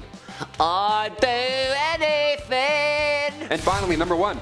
Use current location. Gotta save the most bizarre for last, I guess. Kristen DaCosta from Massachusetts. She's clearly never seen the movie Disturbia. She's sleeping on it. She's sleeping on Shia LaBeouf. Kristen was court-ordered to wear an ankle bracelet as part of her probation, but she luckily didn't know that the bracelet could track your whereabouts. Yeah, what did she think it was doing this whole time? She's like, okay, thanks. That's random. And then just committed crimes? This is why you have to watch Disturbia. Stop sleeping on Shia. Kristen had no clue that it was tracking her while she committed 17 break-ins. Yeah, homes all over southern Massachusetts, Rhode Island, New Bedford, Fairhaven. I mean, where does she get the energy, Where does she find all that energy? So random. She didn't destroy anything at all. She just stole jewelry and then left. The police just watched her go spot to spot, tracking her down, just ping, ping, ping, awesome, there she is now, great. One owner didn't even realize they'd been robbed. That's how fast Kristen was, so, if only she didn't have that ankle monitor on the entire time, she would've maybe got away with one of the 17 that she tried. I can't hop one fence, let alone 17, that's insane. I'm kind of impressed. Don't do crimes, but that's a little impressive. Off ominous. Our first killer has no name as he's never been caught. It's the Monster of Florence. The Monster of Florence is nameless and faceless, uncaught, and responsible for 16 graphic deaths between 1974 and 85. MO for target was always consistent, a couple evidently engaged in what writer Douglas Preston called a national pastime in Italy, boinking in parked cars, since traditional Italians do live at home until they're married and Nona doesn't need to hear that.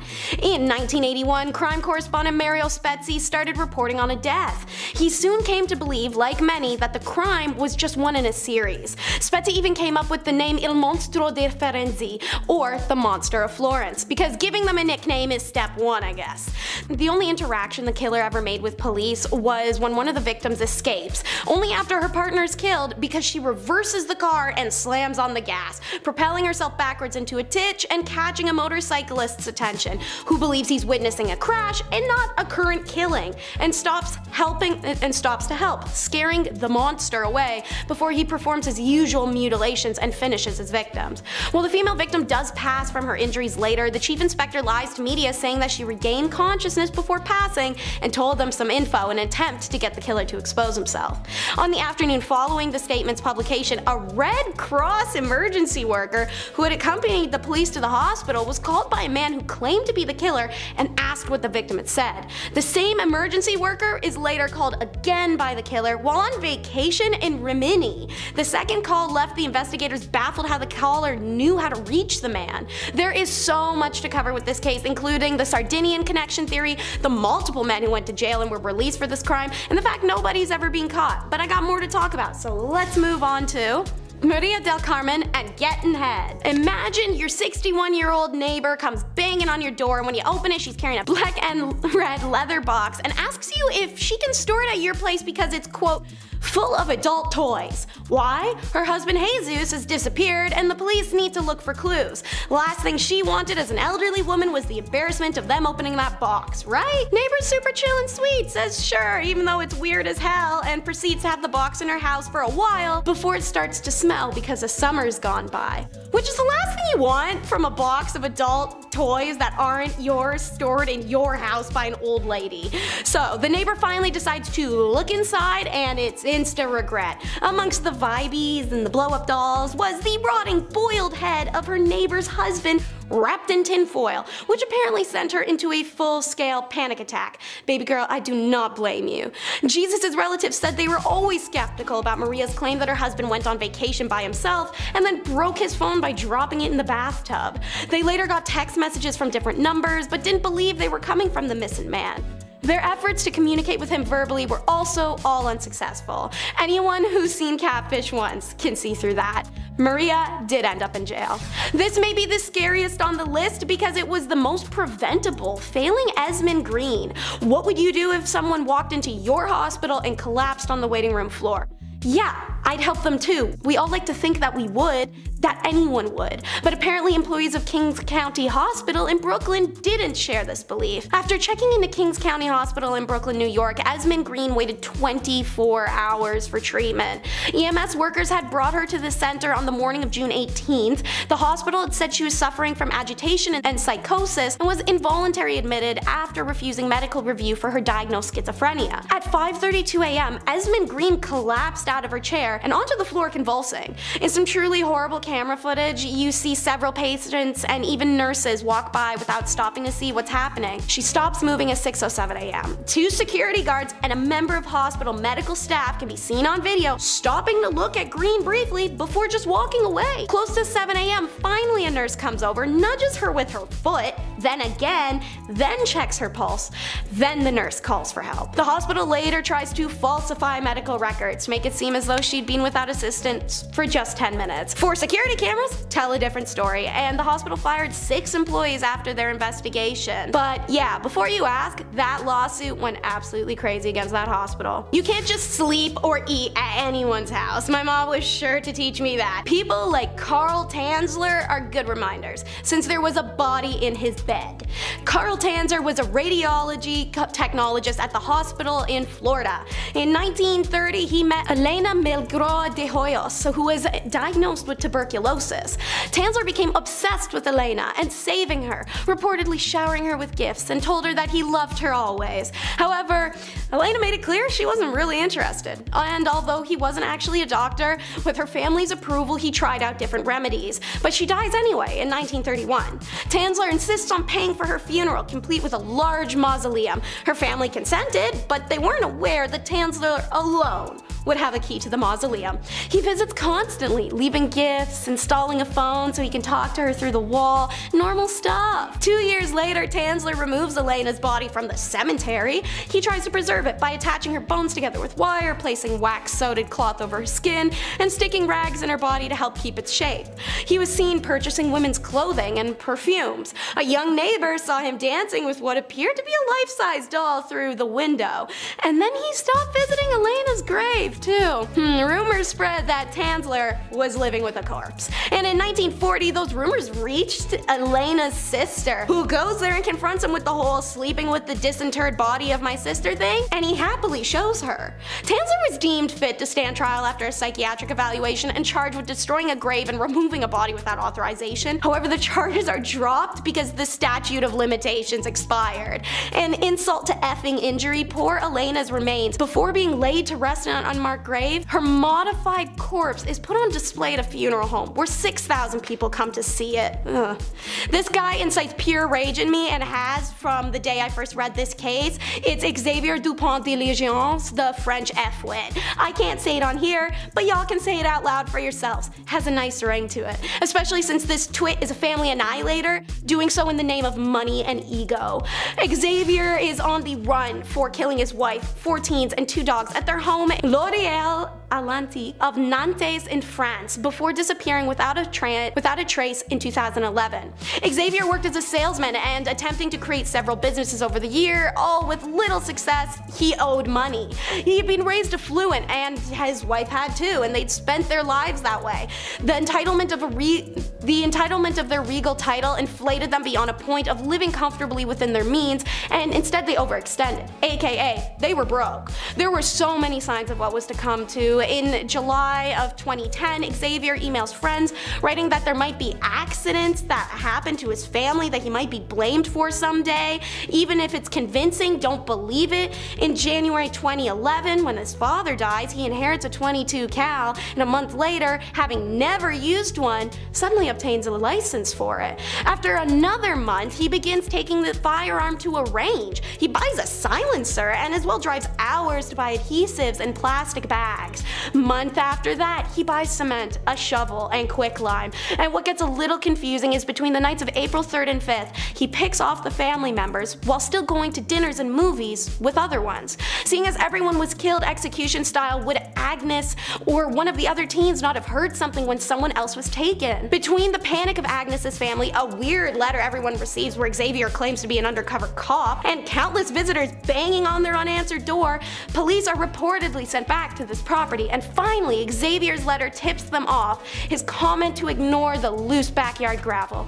Under it was his family and 2 dogs. Xavier remains missing to this day. This is the strangest thing on our countdown by a long shot, the horse. It's a rare kind of story that manages to walk that fine line between disturbing and hilarious. The Claw horse intercourse case was a series of incidents in 2005 involving Kenneth Pinion, James Michael Tate, and other unidentified men. So you may be wondering, hey Teresa, how does this actually even happen? Great question. So it starts when Pinion loses his ability to experience certain sensation in the body after a motorcycle accident, and he began to seek out sexual extremism to fill that void. The internet's a deep and scary place, and on there Pinion finds a community of men called zoos who would meet up in farms for communal weekends of animal fun. They train the horses to participate even, and I'm not going to tell you how. Research this nightmare yourself. Pinion is killed on a farm northwest of Enumclaw, according to Governor John Urquhart of the sheriff's office. He said that typically the men were horsing around with the same horse on the property of James Michael Tate, but on this particular night, it's my understanding the horse wasn't particularly receptive, so the men had to go elsewhere. Having snuck into a barn and gotten up to whatever they do, Pinion sustains internal injuries from this not usual horse and is dropped off naked from a speeding car in front of Enumclaw Community Hospital on July 2nd of 2005, where he's declared deceased on site from colon perforation. Reported in the Seattle Times, it was one of the paper's most read stories of 2005. Pinion's death was rapidly prompted to enact the bill of Washington State Legislature that prohibits both intercourse with animals and the videotaping of such an act, with jail time and fines as penalties. Persecutors also later determined that the horses hadn't been injured. Meet the real-life Jigsaw toy box killer. David Ray Parker became known as the toy box killer following the chilling discovery of his sadistic chamber in 1999. Dude went full Jigsaw before any of the horror movies even happened. He soundproofed a truck trailer, which he called his toy box, where he tortured and assault victims, telling them exactly what he was going to do to them in explicit detail while they were restrained, and he even went as far as putting mirrors on the ceiling and walls because he wanted them to see what was happening. He didn't even kill all of his victims. Rather, when he was done with some of them, he would heavily dose them with an intensely powerful drug and then drop them somewhere. One of his victims actually didn't remember what happened at all and thought she was having horrific reoccurring nightmares until she finally put the pieces together and realized what had happened, and no one believed her. It's estimated he killed up to 60 victims in New Mexico. Many of the bodies were never recovered as they were and dumped in undisclosed locations. Parker also made recordings of his victims' demise and showed no remorse for his crimes, explaining, "It was a source of entertainment that made me create these tapes." His final intended victim luckily managed to escape with her life after 3 days of agony and report David to police. What can only be described as despicable, the hi-fi slayings. They still shock today, and honestly they could probably top this list and really any others when it comes to true evil human beings. In 1974, 3 men, Dale Selby, William Andrew, and Keith Roberts, entered Hi-Fi Shop in Ogden just before closing time, holding store workers 20-year-old Stanley Walker and 18-year-old Michelle Ansley hostage in the basement as they robbed the store. 16-year-old Byron Nasbitt enters the store with impeccably wrong timing as he was running errands and was also taken hostage. Both Byron's mother, Carolyn Peterson Nasbitt, and Stanley fathers, Orrin Walker, arrive at the store to look for their children who had yet to return for over an hour. Now they suffered the same captive fate. What happened is unimaginable and some of the most unnecessary human violence that has ever happened. The robbers forced the group to drink corrosive drain cleaner in an ill attempt to end their lives. All it does is cause them agony and screams. This is the breaking point for it falling apart, and the robbers panicked and really lost control. Their attempted methods of killing hostages became bizarre and more ineffective. They shot at them, they brought a pen into the mix and put it through someone's ear. They just ended up choosing to finish loading the van and leave. That's right, they just leave. There's no police outside forcing them to do all this. There's no need to kill these people other than panic. The 2 surviving victims sustained permanent life-changing injuries, and these twisted killers were executed by lethal injection. The otaku killer may genuinely not have had a soul. His one true companion was his grandfather, so when he died, it wasn't totally strange to his family that Miyazaki transformed. Just not to this extreme. They reported he had begun spying on his little sisters, and then he attacked them when he was confronted about it. At one point he even attacked his mother for an argument they had. Miyazaki then admitted that he had eaten some of his grandfather's ashes after he'd been cremated in order to feel closer with him. In August of 1988, just one day after his 26th birthday, he abducts his first victim, Mary Cano. For several weeks the body decomposes and then he checks in on it periodically. Eventually he removed parts of it to keep at home. He would also call her family and breathe deeply into the phone. Later he sent them a note and a box full of their daughter's bone dust. When the police announced this on the news, he sends them another taunting letter. His second victim is abducted in October of 1988 and again left the body in the woods while he took the victim's clothing with him. Within the next 8 months, the killer would escalate to 2 more and they would go missing in the same manners. Otaku would drink their blood and sometimes dine on their remains. The otaku killer was finally apprehended when he was attempting his 5th kidnapping. The girl's older sister tells their father of a strange man and the father goes and quite literally jumps Miyazaki to save his daughter. Mia gets away but idiotically returns to the park where his car was and the police ambush him. Miyazaki, who retained a perpetually calm, collected demeanor throughout his trial, appeared indifferent to his capture. When asked about his crimes, he blamed them on the Rat Man, an alter ego that lived inside him and forced him to do terrible things. He was given death penalty in 2008. The uncaught offender of California. Once unnamed, Joseph James D'Angelo was found to be the face of the original Night Stalker, an uncaught serial offender for a long series of home invasions in Sacramento in 1976. He's actually responsible for at least 3 separate crime sprees throughout the state, each of which spawned different nicknames in the press before it became evident they were committed by one person. The Visalia Ransacker, Earons, the Night Stalker, followed by the original Night Stalker since Ramirez came along and snatched up that jazzy title. He frequently breaks into homes in the daytime prior to committing the attack and would do things like unload the household weapons, leave pieces of rope, remove screens from windows, cut phone lines. He'd also call the victims before and after their attacks. He was known for his taunting and threatening of both victims and police in obscene phone calls and written communications, and one of the more chilling instances is at a community meeting in Sacramento regarding the attacks. A man stands up and declares he would protect his wife if the attacker came into their home next. Lo and behold, that couple is victimized next. He was there and must have followed them home. In 1978, he begins attacking all throughout Northern California, and then in 79, he vanishes. In the late 1990s, DNA revealed he moved to Southern California and became a starting December of 79 there. He committed 10 murders and ranged from the Goleta to Dana Point region. On April 24th of 2018, the state of California charged the 72-year-old with 8 counts of first degree based upon DNA evidence. Investigators identified members of D'Angelo's family through forensic genealogy. D'Angelo couldn't be charged with his 1970s SAs, but he was charged with the 2018 ones and 13 kidnappings and abduction attempts. Number 10, the young czar. Being the leader of a nation is hard. I play a lot of city builders, trust me, I know. Being the leader of a nation whose people have been brutally oppressed by your family's dynasty for 300 years and in general living in very poor conditions, especially compared to the rest of the world, that's hard too. Even harder. Nicholas II inherited the throne from his father, which sounds great, but in reality was a lot of pressure to do so. As it turns out, Russia was in need of drastic change, and they would get it from the people and a bald man with very pointy facial hair. A communist revolution saw the Empire of Russia fall. 300 years of Romanov rule end overnight, as the Tsar was forced to abdicate his throne. So what's his crime? Well, not doing anything. Negligence. He did so much nothing that people had to do something. Number 9. Nero's steam. We've talked about Emperor Nero quite a lot on this channel, but that's because he's the down bad Roman emperor who puts opulence in Pax Romana. It's hard to pinpoint an exact crime or moment from him, as he's the guy you think about when you think of Roman emperors. However, his crimes against his wife Claudia Octavia are very notable. So when Nero was getting remarried, he had to get rid of Octavia. I mean, you can't have like 40 wives. That's you gotta get rid of her. But how? I mean, how do you get rid of a woman like that? He actually did the whole James Bond villain thing where the victim gets placed into a trap. It's very crude, but theatrical, because remember, theatrics are important. Remember that, folks. Hence, Octavia was banished to an island where shortly after she was locked into a vapor bath, where she suffocated.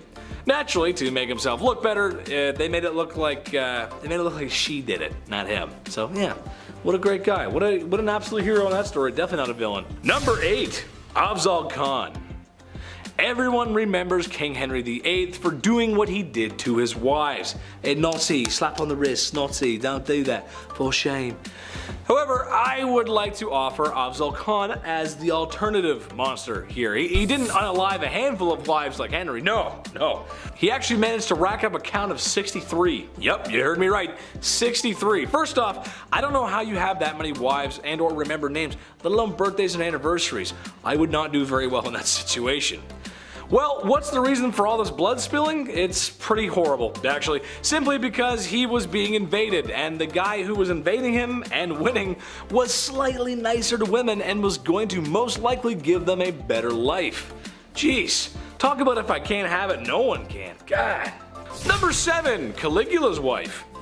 I think in a healthy relationship, you ought to put your partner on a pedestal. Maybe your partner is drop dead gorgeous, a promising athlete, or really enjoys building Legos. Nice TIE fighter, babe, way to go. Yeah. Emperor Caligula of Rome liked to put his wife on a pedestal, literally. And while on this pedestal, she was wearing nothing but her birthday suit. Oh boy. Well, all of his friends, politicians, generals got to gawk and stare at her, and in some weird goth power flex, he would oftentimes hold a knife to her and tell her that he could just end her life whenever he wanted because he can do that. Not to mention the guy had a complete narcissist complex, building statues of himself everywhere just so she can like, oh great, there he is again, it's him again. Number 6, Genghis Khan. I bring the man up again because he's responsible for so much loss, so much blood spill, so much pain. Sure, they were effective warriors and archers, but they were brutal, dude, especially him. They took what they wanted when they wanted, and it's said that he was responsible for so many lives lost that it affected the carbon footprint of the planet. Dude, that's insane. That is literally insane. Also to note his treatment of rather mistreatment of women.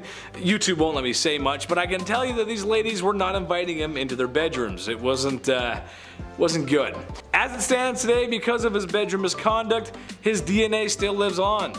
5% of men worldwide share his DNA. In our number 5 spot today, we have Lavina Fisher. You may have heard Lavina's name before, and that is because she made American history when she became the first female serial killer in the United States. Wow, what a title. Sure, her parents were proud. Lavina, along with her husband John, were accused of luring travelers into their inn in Charleston, South Carolina during the 19th century and then killing them so that they could take their belongings. The couple were known for their hospitality, and many unsuspecting travelers fell victim to their deadly scheme as a result. Some stories even suggest that they had a trap door in one of the guest rooms that led to a pit where they would dump all of the bodies of their victims. Despite the numerous accusations and suspicions surrounding the Fishers, they were never formally charged with the killing. However, they were eventually caught and convicted for highway robbery and sentenced to hang. In our number 4 spot today, we have Arthur Shawcross. This man is also known as the Genesee River Killer, and his crime spree began in 1972. In trying to navigate these online guidelines, I can't exactly say who he specifically targeted, but what I will say is that while everyone on this list is particularly horrible, Arthur's crimes were some of the worst,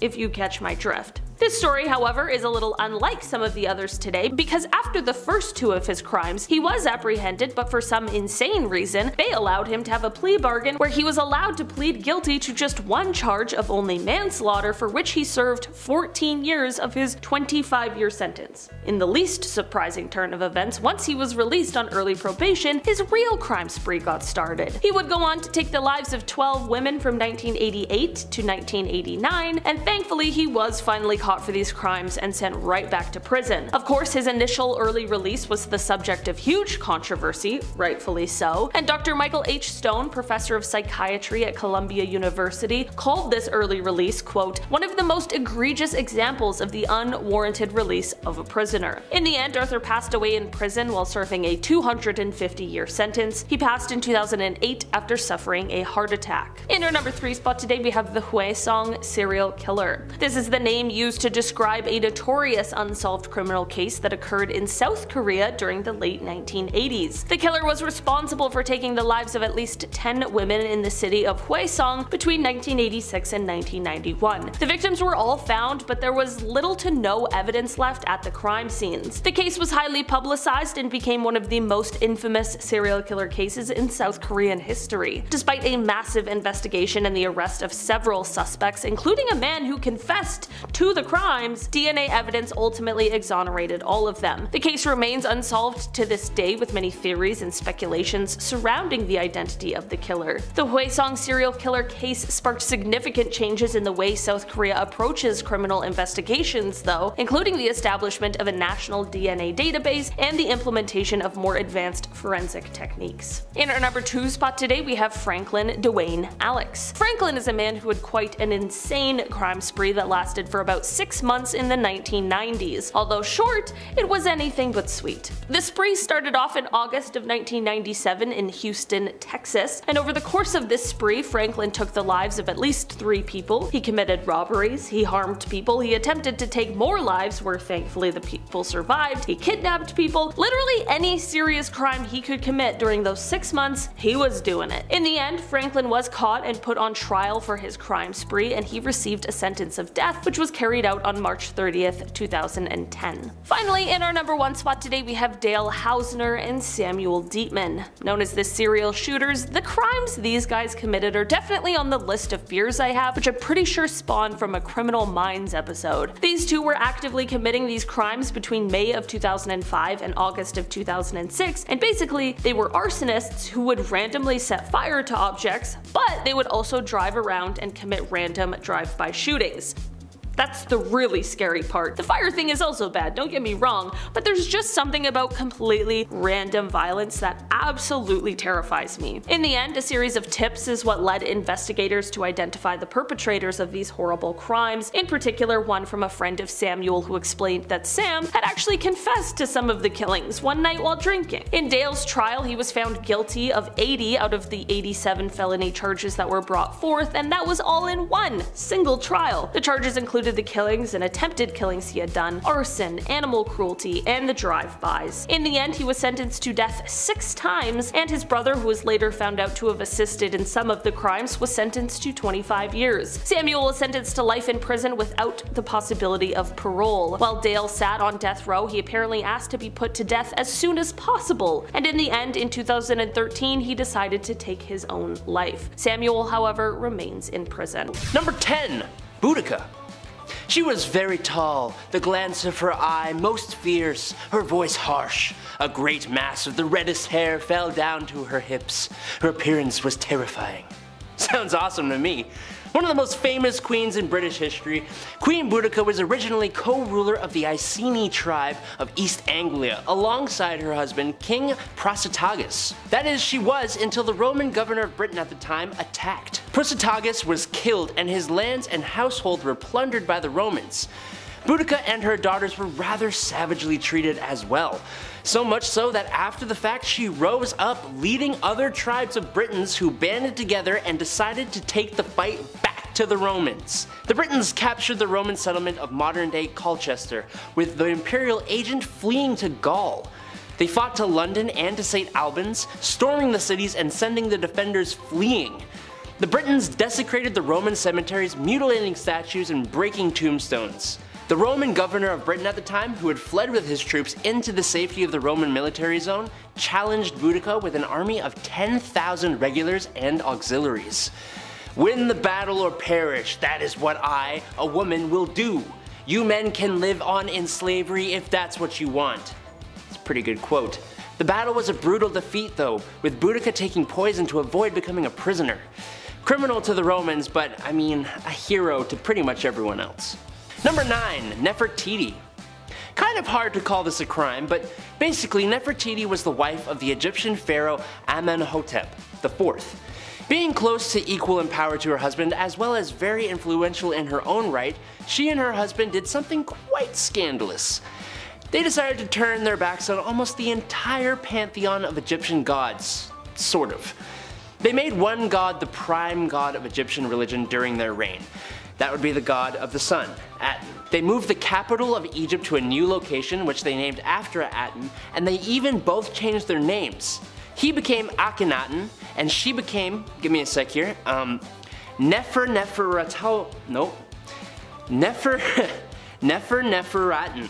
Nefertiti. There's like a hyphen in there, I don't know. Both of those names, as you may have noticed, have the name Aten in them.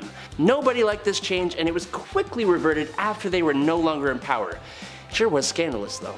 Number 8. Anne Boleyn. Honestly, for most of the wives of Henry VIII, it's a little hard to, well, 1, pick one, but also 2, really know if any of the things they were accused of actually happened or if they were just easy excuses. But nonetheless, here we are, and since we haven't talked about any before, why not start with the second one, who was pretty much the catalyst for Henry VIII and England breaking away from the Roman Catholic Church and forming a whole new church, resulting in the deaths of an eventual thousands of people. You see, divorce is strictly prohibited in the Roman Catholic Church, so when Henry met Anne, his wife Catherine, who had not produced him a son to carry his name, just kinda had to go, prompting the whole damn Reformation. Was it worth it? No, because the marriage lasted 3 years before she was charged with infidelity and incest, and lost her head. I kind of feel bad for anyone associated with King Henry VIII though. Number 7. Queen Dida. Queen Dida of Kashmir was quite an ambitious queen mother. Dida seized complete administrative control during her husband's reign, ultimately becoming queen regent for her son and grandsons. That ain't enough for Miss Dida here. Mere advisory for her? No sir, she despised being just an advisor, and well, she disposed of all 3 of her grandsons using medieval forms of witchcraft and torture. Yikes. How dare they make Jima their advisor? Queen Dida got what she wanted at least, as she then reigned as monarch for 23 years, being in some form of power for nearly the whole of Kashmir's 10th century. And while she may have been more than a little brutal, she was honestly one of the best and strongest rulers Kashmir has ever had. Number 6. Queen Nandi. Queen Nandi of the Zulu Empire has a story that literally sounds like it's straight out of a movie. Before the Zulu Empire ever came to become a thing at all, Nandi was impregnated by a Zulu chief in the 1700s, giving birth to a son they named Shaka. But being the third wife of the chief, she and her son were often ridiculed and shamed by other chieftains. Despite all that, Nandi raised Shaka to be an extremely fierce warrior. Shaka grew up to become the Zulu chief in 1815, and Nandi became the queen mother alongside him, known in English as the Great She-Elephant. She, alongside her son, wreaked havoc on those who had mistreated her and Shaka. But since Shaka remained unmarried, it was Nandi who, funnily enough, remained the power behind the throne of the Zulu Empire throughout her lifetime. She is the reason the empire ever existed in the first place, and if any of what she did was a crime, I kinda get it. In our number 5 spot today we have Stephen Griffiths. This is a person who is said to have idolized the Yorkshire Ripper, so I'm sure what comes next will be no surprise. Stephen was a PhD student who wanted to achieve fame, but through the most sinister way possible. Between June of 2009 and May of 2010, he would go on to take the lives of 3 separate women. His criminal history was also extremely concerning, as years ago he had been arrested due to an unprovoked attack on a grocery store manager, and it is said that he previously stated that he saw himself becoming a serial killer. Shortly after he was arrested for his crimes, CCTV footage emerged that showed him celebrating after taking the life of his final victim. The footage showed him holding up a crossbow and giving the finger directly to the camera. It is said that Stephen pled guilty to his crimes once caught, not because he was remorseful, but because he wanted to receive the recognition for them. In our number 4 spot today we have Joanna Denny. This is the person responsible for a series of killings and attacks that took place in March of 2013. Joanna is a very cold and very heartless person and has on many occasions been said to laugh at her crimes and the lives she took, even still behind bars. After the first of her crimes, authorities launched a manhunt for her and they used CCTV footage to help track her down. She was finally caught after attacking 2 dog walkers who, thanks to immediate medical intervention, were able to survive. There are many things about this story that make it exceptionally chilling, and it seems as though most people Joanna encounters are left with quite an impression of what a horrible person she really is. On the day she was sentenced, it is reported that the judge, Mr. Justice Spencer, said, quote, "Although you pleaded guilty, you've made it quite clear you have no remorse." He went on to say, quote, "You are a cruel, calculating, selfish, and manipulative serial killer." After this, he sentenced her to a whole life order, or life in prison without parole, and it is said that she smiled and laughed at this. Since her time in prison, she is said to have planned escape attempts that involved the killing of a prison guard and other terrifying ideas. In our number 3 spot today we have Elizabeth Wetlaufer. Elizabeth is a former registered nurse and serial who is responsible for taking the lives of 8 and attempting to take the lives of another 6 senior citizens who were under her care. With a total of 14 victims that either passed away or were harmed by her actions, she is now one of the worst serial killers Canada has ever seen. And not to mention how she was doing these things to vulnerable people that she was supposed to have devoted her life to taking care of. Her first victim who passed away was James Silcox, who was 84 in 2007 and was a World War II veteran. She committed her crimes by injecting insulin into her patients. In September of 2016, Liz ended up entering herself into a drug rehabilitation program at the Centre for Addiction and Mental Health, which is located here in Toronto. It was here that she ended up confessing to her horrific crimes. Of course, the staff at the hospital notified the proper authorities, and she was subsequently arrested, and she gave police a 2-hour confession. She admitted to knowing what she did was wrong, but she also just said that she had urges she couldn't control. She stated that, quote, "God or the devil or whatever wanted me to do it." In the end, she was sentenced to life in prison, but because of the way that the Canadian system works, she will at some point be eligible for parole, and hopefully denied, alright? In our number 2 spot today we have Kevin Davis. The story behind this killer is truly one of the most disturbing things I have ever heard in my entire life. Kevin Davis was 18 years old when he took the life of his own mother. It seems as though there was some sort of conversation beforehand that had made him upset, which of course is never a good enough reason to do something like this, but there are details about this crime I wish that I could just unlearn. In an interview with police, he gives them an extremely detailed account of basically everything that happened and seems to show absolutely no remorse at all. It is chilling, it is disgusting, and it is honestly just horrific. During his trial, a doctor did testify to say that he had a personality disorder, but that he also fully knew the difference between right and wrong, and knew that his crime was wrong, and that there were no medical diagnoses that could could justify his actions. Kevin is still in jail, where he will most likely spend the rest of his life, but he will become eligible for parole in 2044. Finally, in our number 1 spot today, we have the Axeman of New Orleans. Unfortunately, this is not the name of some terrible horror flick, and instead is the moniker given to a terrible, unidentified serial killer. This person was active in New Orleans, Louisiana, and its surrounding areas from May of 1918 to October 1919. As the name implies, those who were targeted by this person were usually attacked with an axe, and it usually was one that actually belonged to the victims themselves. Many people believe that this person may have been targeting people of Italian descent because this was a theme among the victims, and some also believe that he was mainly targeting women and only took the lives of men when they tried to intervene. This is actually somewhat supported by the homes where women were killed but men weren't. In the end, although this person is responsible for taking at least 12 lives, exactly who the Axeman is or was remains a mystery. Number 10.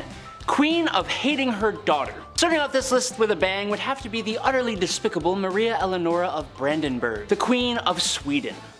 Queen Maria here seems to be guilty of the crime of attempted delifing. That's a pretty crazy thing for a queen, but it gets even crazier when you find out it was her own daughter who she tried to do this to. For some reason, when the queen gave birth to her daughter, who she wanted to be a son, she instantly thought of her sweet, innocent little daughter as a dark and ugly monster with black eyes.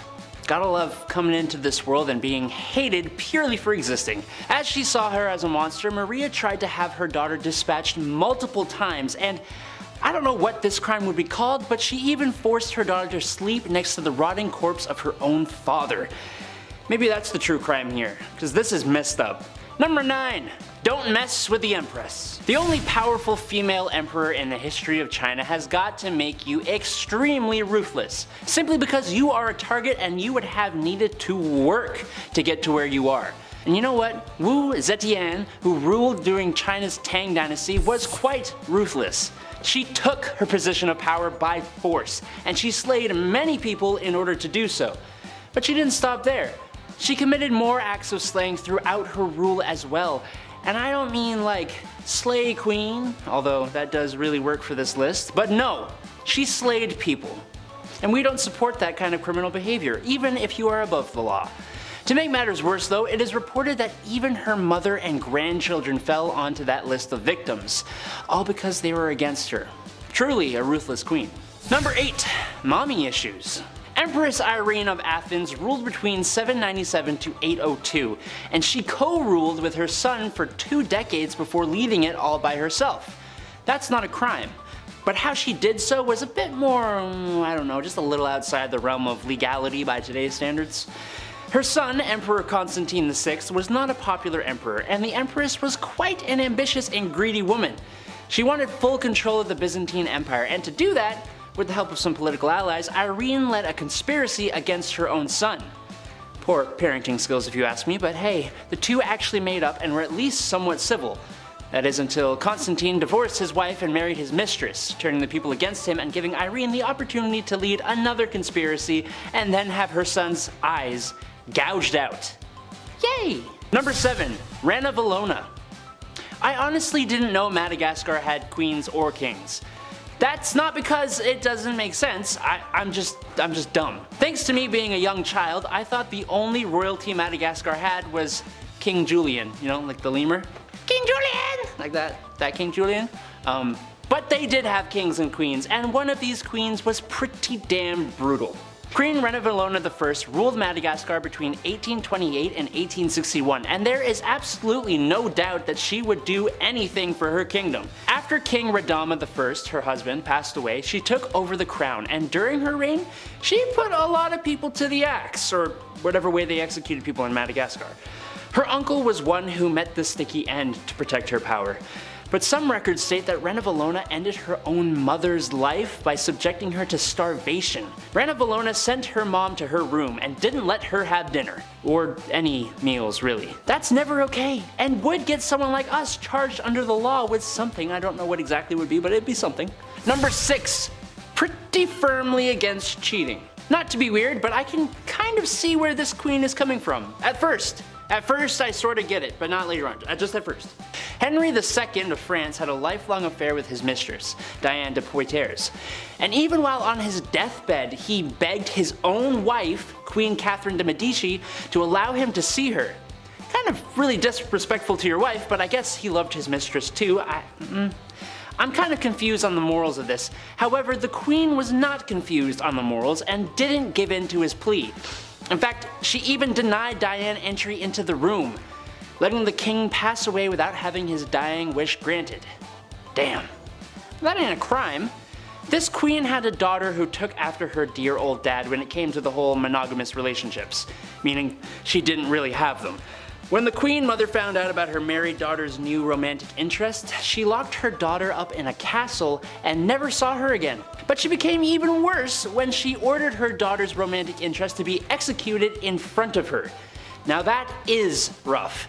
And while she didn't do the deed herself, giving the order is kind of bad enough. It gets worse. Her son, King Henry, didn't like that she cruelly did this to her own daughter, so she had him dispatched as well. My goodness. Since we're talking historical crime, let's throw it back to the 18th century for Nathan Elglin, the servant girl annihilator. Now over 130 years in the past, few official records pertaining to the victims have survived, and the same can be said for Nathan Elglin, the proven yet unproven perpetrator. In July of 1884, there were 2 instances of women, both African American, being stabbed in the face as they slept. They both survived, and authorities investigated as separate incidents. In 1884, an African American woman is then struck in the head with a smoothing iron while she sleeps. She also survives. These nocturnal attacks, not fatal, were idiosyncratic in style that they must have been the beginning of a killer who would later escalate to more gruesome results. And that is the case. In 1884 they escalate again. The first one is simply an assault overnight, but literally the next day an African American woman named Molly Smith is struck in the head with an axe. Molly Smith set a pattern for all that followed in 1885 as 8 killings took place in Austin, Texas, all carried out pretty much the same way. And the axe would always be left behind, and the bare footprints of the killer, who was missing a toe on one foot, was always on the scene. Meanwhile, Elgin had been getting in trouble since 1881, inciting attacks and carrying weapons, so when the police find him attacking a woman in 1886 Masontown, Austin, they're pretty okay with the fact they had to pop one in him to get him to stop. But the officer's shot didn't kill Elgin instantly. It did leave him paralyzed and mortally wounded, and he died the next day. And a subsequent autopsy revealed that the bullet had gotten lodged in Elgin's spine. Sure, blah blah blah, it doesn't matter. But the doctors also noticed another detail. Elgin was missing a toe on the right foot, and just like that, they'd found their man. Catherine Knight made arrest history in Australia as the first woman to be given life imprisonment, no parole. Why? Well, Catherine wasn't a great girlfriend. She started her long line of violent relationships with another co-worker, David Kellett. Knight met Kellett in 1973, and the pair got married the following year, when she tried to strangle him on their wedding night because he only had intercourse with her 3 times before he fell asleep. Then Knight was in a relationship with David Saunders, and after meeting in 1986, he doesn't marry her, which means he's in for a treat of her insanity. She cuts his dog's throat in front of him, she knocks him unconscious with a frying pan, burns his face with an iron, stabs him in the stomach with a pair of scissors. He finally leaves her and goes into hiding, and then she meets miner John Price in 1994. They're turbulent as hell and really hit a high note in 98 when the pair got in a massive arguments because Price didn't want to get married. Pissed, Knight videotaped a bunch of medical kits he had apparently stolen from work and sent the video to his boss. Price was fired from the job he had for 17 years. And yet somehow the final straw is only when she stabs him in the chest in the year 2000. On February 29th of the same year, he went to the magistrate's court on the way to work and took out a restraining order against her. He told his co-workers afterwards that if he didn't show up to work the following day, it's because she had killed him. Well, that same day, that night, Kathy, after the 2 of them bang one out and John falls asleep, attacks John Price, and after 37 stabs, he dies. She then skins him, hangs it from hooks around the house, and in the kitchen, police later discover baked potatoes and a pumpkin in the oven and a still warm pot with Price's head floating in it with zucchini and cabbage on the stove. Police had intervened, thankfully, before the children had gone home from school, as Price's boss had called the police when he no-showed at work. In Australian first for women, Knight was sentenced to life in prison without parole at her trial in 2001. She may be known as Cannibal Kathy or Australia's Hannibal Lecter, but Knight has a good reputation in her correctional facility, affectionately nicknamed Nana for her maternal tenderness. It doesn't even feel like it could be real, but it is. Nazino Island, cannibal hell. In the summer of 1933, thousands of Moscow citizens are rounded up by police and sent to live on a small, swampy island in Siberia, Ob's River. They were unwilling, unknowing settlers in Stalin's new social engineering plan to relocate millions of undesirables into remote areas where they would cultivate the land and develop self-sufficient communities. Like, they would undoubtedly die, but hopefully they'd build some towns first. The first 3,000 arrived by barge on Nazino Island in May of 1933. They had no tools, food, or shelter, and conditions deteriorated quickly with snow, frost, and rain. Still, more people kept arriving. Guards patrolled to pop anyone who tried to escape, and they'd distribute rye bread flour every 4 to 5 days, which people would mix with water and then eat, or simply inhale and risk suffocating on. But the most troubling was what the many island's inhabitants resorted to when starvation really set in. A woman from the island was being transferred to another camp and was brought to stay the night at the home of Theophila Berlin, who said in an interview the woman's calves had been cut off. When he inquired what happened, she said, "They did that to me on the island of death. They cut them off and they cooked them." When asked if he ate human meat, one island prisoner told interrogators, "That's not true. I only ate livers and hearts," describing the process of making skewers or picking who to take from, those already close to gone. On the island, there was a guard. They were killing each other. On the island, there was a guard named Kostya Vennikov, a young man, and he fell in love with a girl who had been sent there. He was courting her, protecting her, and one day he had to go away for a while, and he left her with his comrades to take care of her. But with all the people there, the comrades couldn't really do much. People caught the girl, tied her to a poplar tree, and cut off pretty much everything they could. When Kostya came back, she was still alive and he tried to save her, but she'd lost too much blood. August 1933. The island's empty once more. It was evacuated just 13 weeks after the first colonialists arrived. And of the 6,700 prisoners brought there, 4,000 were missing or dead.